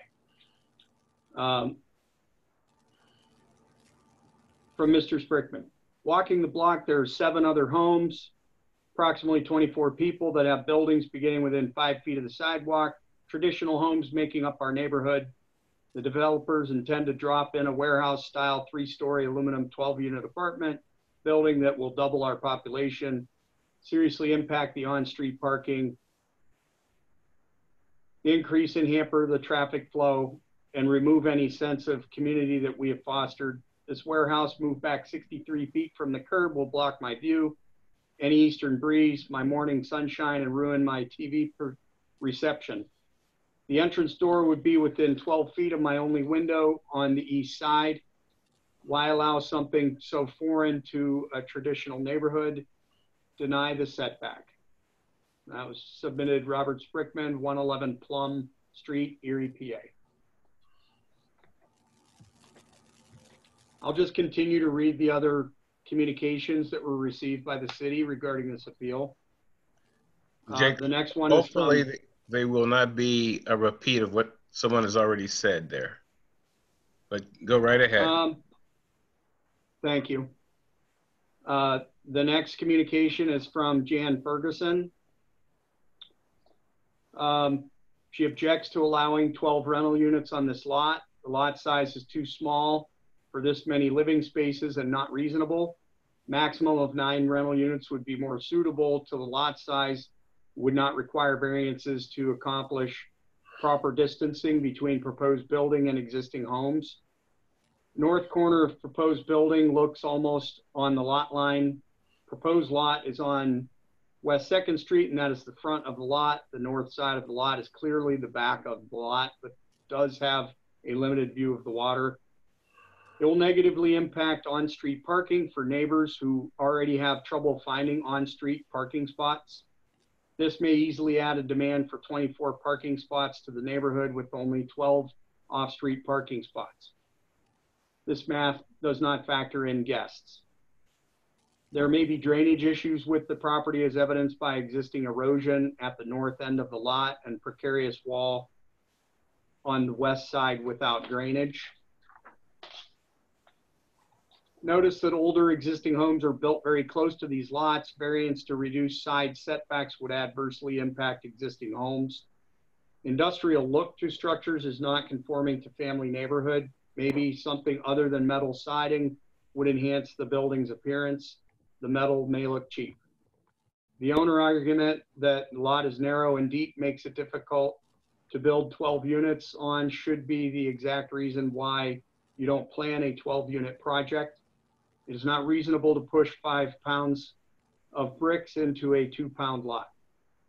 Please consider the neighbors who have owned property here since their structure was built. There are 2 such families out of 4 who own a family residence next to this project that the property is still in the same family. Submitted from Jan Ferguson.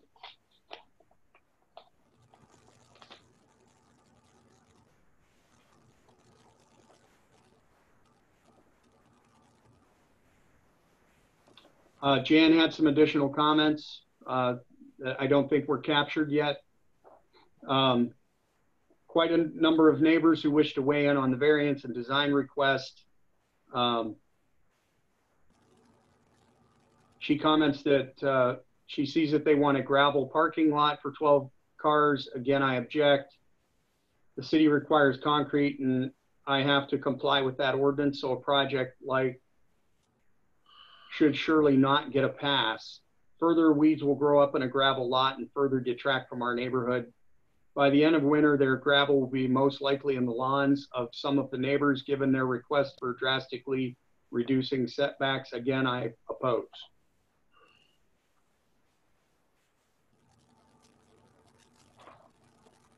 We have a letter from Carrie DeChurch.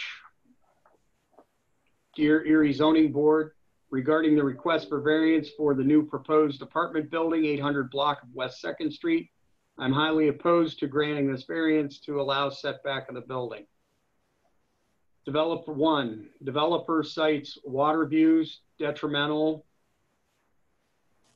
to the success of his rental business.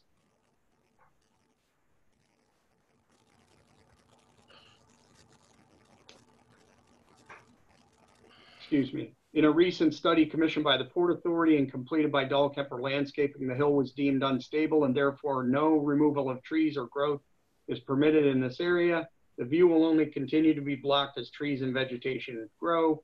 In fact, the Port Authority has ceased mowing more of the grassy area to maintain stability. Therefore, it is no tangible benefit to shifting the building north. Additionally, there are 2 trees on the Port Authority property between the building and Front Street. Those trees cannot be removed either. 2, my understanding of the purpose for zoning restrictions in neighborhoods is to preserve the value of properties and quality of life for those living in the neighborhood. After reviewing the plans, I cannot see how shifting the monstrous building that far in and allowing them to build that wide will do anything but detract from the neighborhood, box in people's homes, and completely block the little view left of those who have lived there for 10, 20, 30 years. Additionally, the proposed materials resemble a warehouse, not even remotely enhancing the neighborhood. My guess is that these materials are much cheaper than nice vinyl siding or wood. Reviewing the plans, can you really say this building will enhance the neighborhood? And would you want to be a homeowner on the east side of Plum Street? 3, There's not enough parking spaces nor street parking to accommodate that size of an apartment building.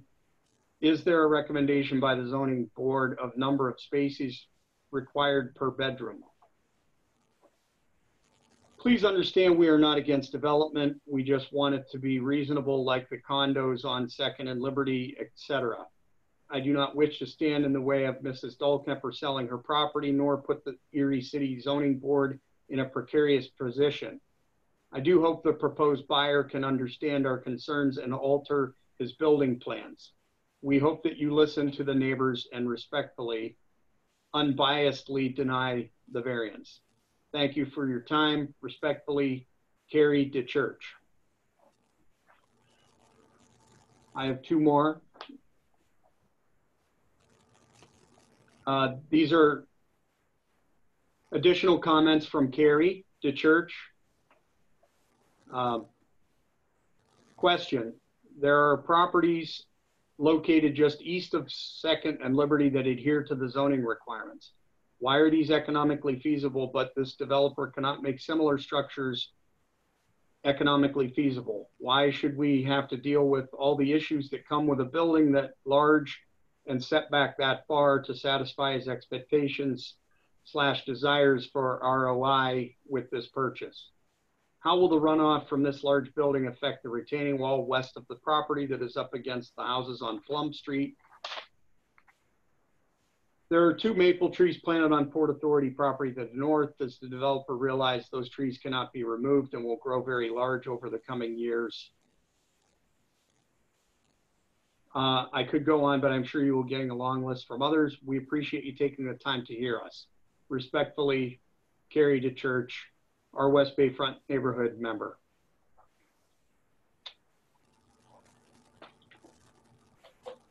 I have one additional commentary from Leslie Alexander. I welcome your response. There's clear evidence that health status is linked with a host of indicators, not the least of which are education, ethnicity, and income. In the midst of a global pandemic, is it wise to squeeze 12 units into 2 residential lots? Pre-COVID-19, the West Bayfront demographics included higher unemployment rates as compared to the county, the Commonwealth, and those reported nationally. In the city of Erie as a whole, 27.4% of people that have been reported as living below the poverty level. That's 21.6% of families and 40.6% of those under the age of 18. Pre-COVID-19, 2.3 people were reported to occupy a single dwelling. With rising unemployment, it is likely that housing density will increase. Social distancing and limiting the sizes of gatherings have been used to control the spread of coronavirus during this pandemic. I am concerned that in the midst of this historic pandemic, at a time when positive cases are expanding, at a time when national leaders are warning of an extended outbreak of a second wave of coronavirus, and with an approaching flu season, that a 12-unit housing complex will compromise the health of residents in our community. Why would the city approve a plan to build a 12-unit facility in the West Bayfront area where individuals already contend with a host of health risks? Likely this would bring an influx of between 12 to 24 plus people to what was originally zoned as a double lot. Individuals all living closely together during a pandemic. Indeed, in our population, our zip code, risks from chronic respiratory conditions, diabetes, and nephritis are higher. These pose significant risk factors in the absence of a pandemic. The addition of a 12-unit complex will not bring jobs to our community nor improve our health status. We cannot continue development plans and initiatives as we once did and ignore any additional risks these may potentially introduce. Thanks, Leslie Alexander, PhD, RH, clinical herbalist, and educator. That's the written testimony that was received in our office for this appeal. Members of the board, any comments, questions? I do have one important thing I need to ask Mr. Gesu. at the beginning of your testimony for this second case, sir, you indicated that it would be similar as the first case, except that it would be a front yard setback at issue instead of the side yard setbacks.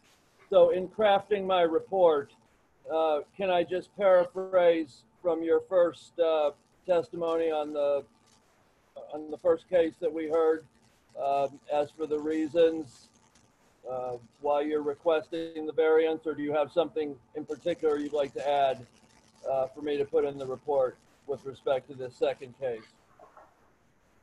No, it can be the same. It's just that there's no side yard variance on this one. Thanks. That's all I have. Yeah, I think it's time to call for a vote. Okay.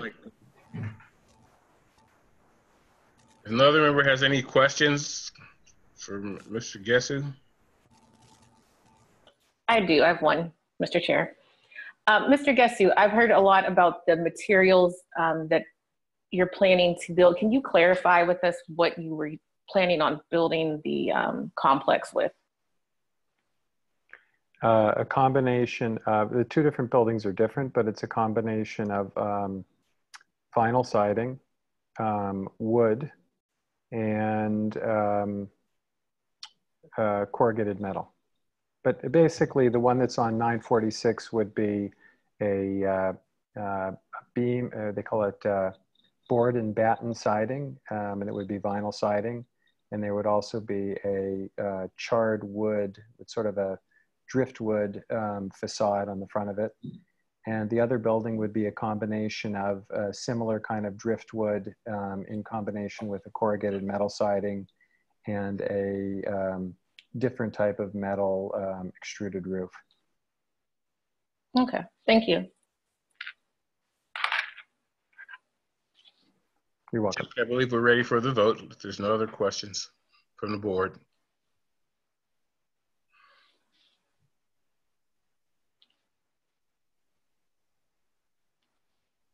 More questions from Mike Horniak. Okay, we'll call for the vote. Mr. Horniak, how do you vote?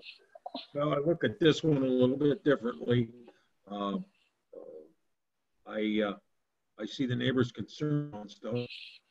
The second thing is, I know we're asking for a setback variance, and since the developer and an architect have said that it would fit if the setback wasn't available. So I think that you could reconfigure the building possibly without the same amount of units to fit here without coming to the board for a variance.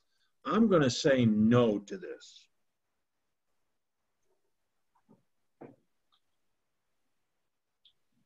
Mr. Johnson? He's muted. Jeff Johnson, you're muted. Thank you. I'm here. All right. Can you hear me? Yes, sir. Can you hear me? Okay. This property is owned by Dan and Kathy Dahlkemper. Is that a true statement?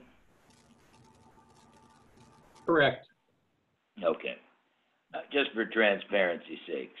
And number two, even if this is denied, if this variance is denied, these people can go ahead and still build that building without the change in setback. Am I correct?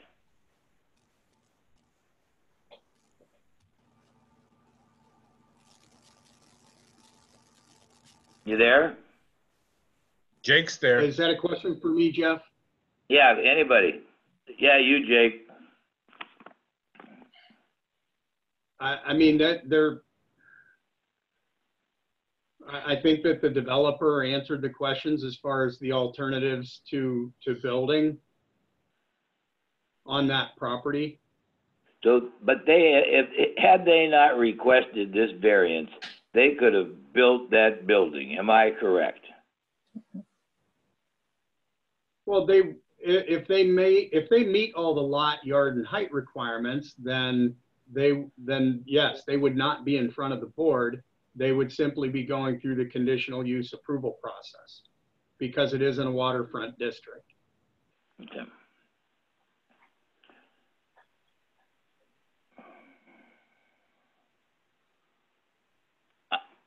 I'm going to deny it.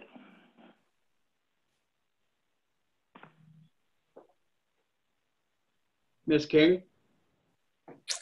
First, I'd just like to address a comment that was made, I believe, by Daria about our board members not caring about the neighborhoods. I've been on this board now for 6 years, and I will say that we have one of the most dedicated board who cares about this neighborhood, and not just the neighborhood, but also care about the city of Erie as a whole. So we take every case very seriously. We spend a lot of time outside of what you see right here, researching and driving around properties. And so I would just like to make that very clear. So when our decisions are made, we are thinking about the entire picture, about the direction of our city, the future of it, and the possibilities that are available. And so my official vote, though, is I'm going to vote yes on this property.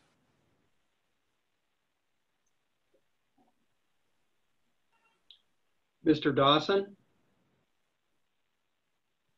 I want to understand, to be sure, Jake, that what Jeff stated was that it could be built without requiring the board's intervention if they did not request a setback. And it was restated several times over that it is zoned for such, and that the issue about side yards and so forth is not the same as the other. It's a much wider property. I'm going to vote yes.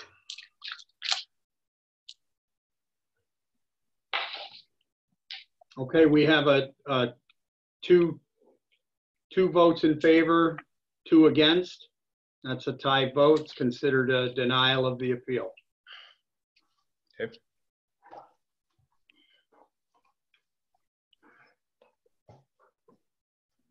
Next, I'd like to move along. You're moving.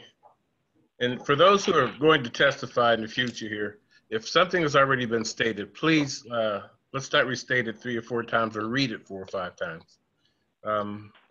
So those who are prepared to come before us, would you please state your name, give in your address. Jake, we're ready for the next. Okay, next up, we have appeal number 12-231 by Eric Muller concerning property located at 3304 Liberty Street. The appellant is seeking a use variance to operate a tattoo parlor in an R1A zoning district. Per section 204.11 of the city zoning ordinance, tattoo parlors are not a permitted use in an R1A district.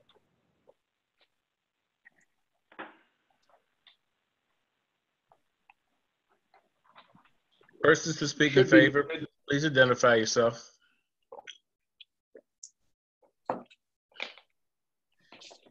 All right. Can you hear me? Yes, sir. Name and address. Okay. Yes, my name is Eric Mueller. I am a resident of the city here. I live at 929 West 7th Street. And I'm a professional tattoo artist. I've been operating here in the city for the past 8 years. I've worked at multiple studios in the area. Eric, have Yes? you been sworn in yet? Oh, I'm sorry. No, I have not. All right. You prepared to tell the truth, the whole truth, and nothing but the truth, so help you God? I do. All right. Proceed. Okay. Members of the board, I would like to thank you for your time in hearing this appeal. Again, I said my name is Eric Mueller. I'm a professional artist here in the city, and we are applying here for a use variance for the property at 3304 Liberty. Basically, what we were trying to do, myself and the team of tattooers that I plan to bring along with me, is open a fully functioning high-end tattoo studio at this particular property. As it stands now, this property has been a commercial-based property. There have been multiple businesses in it previously, and the building itself is move-in ready. Would require basically no changes to the physical structure. It is already completely renovated. More or less, it's just relying on the board's approval for us to just move in and start almost immediately doing what we had already been doing, operating as professional tattooers in this particular neighborhood.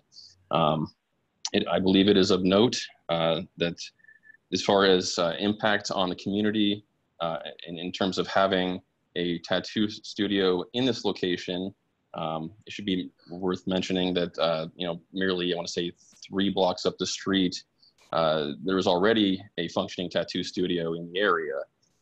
So in terms of there being a negative impact on the neighborhood, I believe that it would be negligible. And I'm pretty much just hoping that we can help to elevate the notion of what a tattoo studio is and will function to be. Myself and the other artists that I have with me, we are multiple-year veterans of the industry. We hold ourselves to extremely high standards, both in terms of the art that we produce, the interactions with our clientele, who we maintain personally, as well as maintaining the highest standards for cleanliness and all compliance with the health department and everything that they require. As far as identifying a hardship in terms of why we would need this particular variance, I'd like to bring the attention to some of the previous properties that I had taken interest in, particularly ones that were more in line with the typical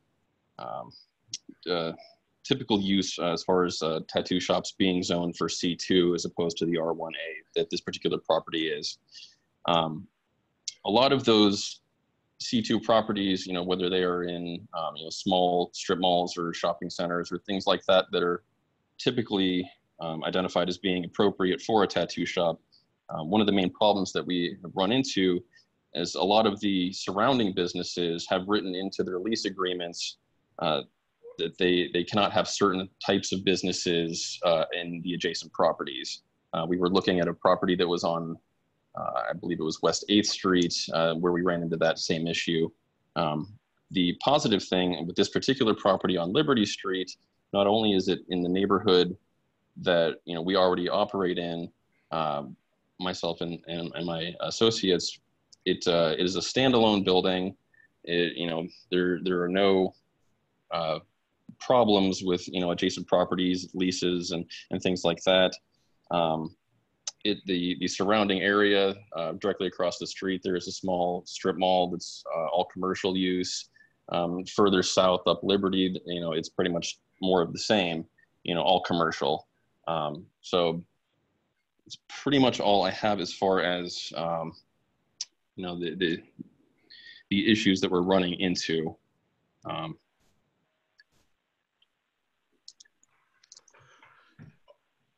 Is there anyone else to speak in favor of? Is there anyone else to speak in favor of the proposal? Appeal? Anyone to speak against the appeal? I don't know if he's a for or against, but Jack Saluski? That would be the property owner, I believe. Jack Saluski? Zaleski, looks like. Zaleski. Okay, thank you. Yes, my name is Jack Zaleski, 4114 Elliott Road in Erie. And I am the property owner of 3304 Liberty Street. And I'm sorry? Have you been sworn in, sir? I did earlier, yes. Okay, I'm sorry to interrupt you. Thank you. Okay, not a problem. I just wanted to make a couple of comments that when we purchased this property, it was back in 1988, and converted it to a commercial building. it was rezoned for commercial. It was originally a TV service and repair shop, and it continued in that purpose for probably 15 years. And then following that, we had an ice cream shop in there, and then most recently a cheese and sausage shop. So the property has been a commercial property since 1988. So in my opinion, there should not be any concern about putting another business in there. And as Mr. Mueller has stated, you know, they comply with everything that you need as far as regulations and everything, and they fit in a commercial establishment, as far as I can tell, with no issues. That's all I had to say. Thank you. Anyone else to speak for or against this proposed? Anyone to speak in favor, for or against this proposed? Daria. Mr. Chairman. I'd like to speak for. This is Daria Marnella. Right, state your name and address. Daria Marnella, 230 Liberty, and I've already been sworn in. And I am familiar with this particular artist, tattoo artist, and his character. And I have no problem with him starting his business. I'm also familiar with the owner of that property that has been well maintained. And I think that he will continue to maintain that property the way that it's been for the past, I don't remember what year he said he bought it, but I am familiar with both of these people, and I think that this is not a problem in our area at all. Thank you. Anyone else in favor or against? Anyone else in favor or against? Board members, any questions? I'll promise to be brief. I just want to make sure I get a couple things accurate for the report. Mr. Mueller, actually, before Mr. Selesky said it, I thought you were talking about that building on the east side of Liberty where the blood, where the ACL lab is, but I know exactly the building you're talking about, the old ice cream shop. Yes. So you said that no changes needed to be made to the building, and it's already been in use. Was I mistaken there? Have you been using the property? I guess I didn't get all of your remarks are inconsistent the way I wrote them down. I want to make sure I have this accurate. Have you been working out of this property and you're just getting approval now, or no, sir. What did you make the changes already? Can you just summarize very quickly? Because again, my notes are a little inconsistent. I want to make sure I get it right. Okay, just to clarify, no, we are not currently existing or operating in the building. Summarize. I'm sorry, I didn't catch the last of that. No, I just said, you can just summarize. You don't have to go over everything you testified. Just summarize, okay. Please. Okay, just to summarize, we are not operating out of that building. We currently operate over at a different studio. I'm currently working out of Midtown Tattoo. The building itself has already been renovated by the owners. That's pretty much it. By the owners. Okay, Midtown. Yeah. Is that the one over on Poplar Street? Yes.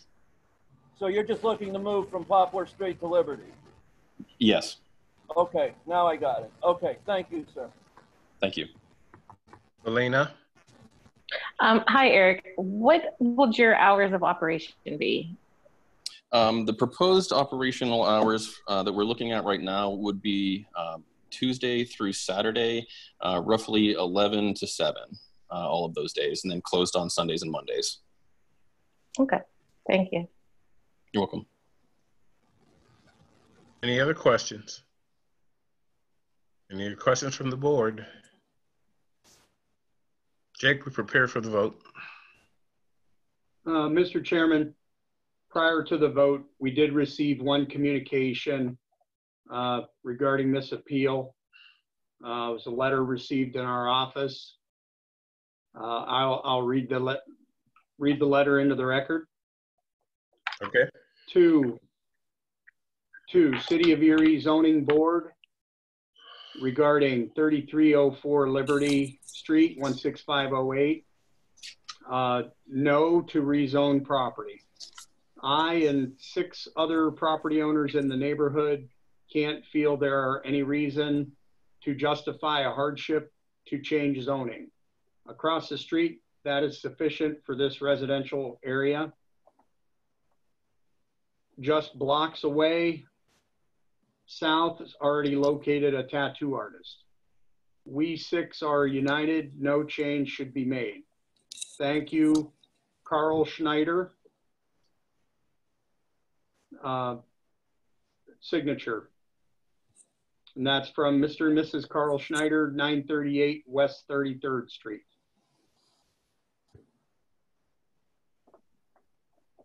You stated That's all I have. 6 persons.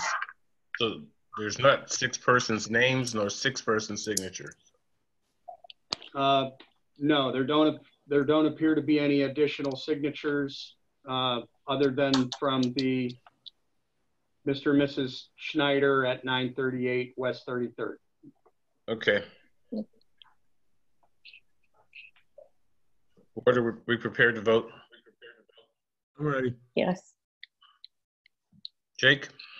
Okay, we'll have a call for the vote. Mr. Horniak, how do you vote? We've given a variance, not a change again. We have to make that very clear. We've given a variance for a tattoo shop over, I think it's on Peach Street. There's going to be one new one there. There's going to be one, there's Midtown, which is up on Poplar. There's a proliferation of tattoo parlors around, it looks like, in that area. But I don't see any reason to deny this one. So, I can't say that it's going to make it or not. That's not my job here, but I'm going to say I approve it. Mr. Johnson? I approve. Ms. King? First, Eric, thank you for wanting to stay in the city to conduct your business. We appreciate that. And I wish you the best of luck on this endeavor. And I vote yes. Thank you. Mr. Dawson? I vote yes. Okay, we have four votes in favor and none against. The appeal is approved. Thank you. Thank you so much. Frank, did we ever hear back from the stenographer? No. I was in communication with Sergeant's court reporting. They were attempting to log back in. I think that they were able to log back in by phone, but I'm not absolutely certain of that. I see a number which is a 814-756-4982 that hasn't been identified. I'm not sure whether that's the stenographer's number or not. I brought them in the room if they want to speak and say who they are.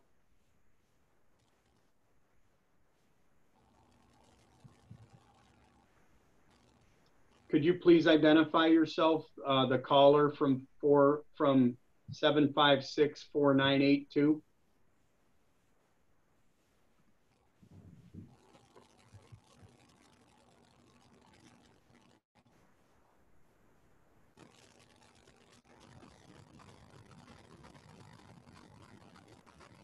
Well, hopefully if there are no further appeals, then we call for the conclusion of this meeting. I move to adjourn. Thank you. Properly moved in second.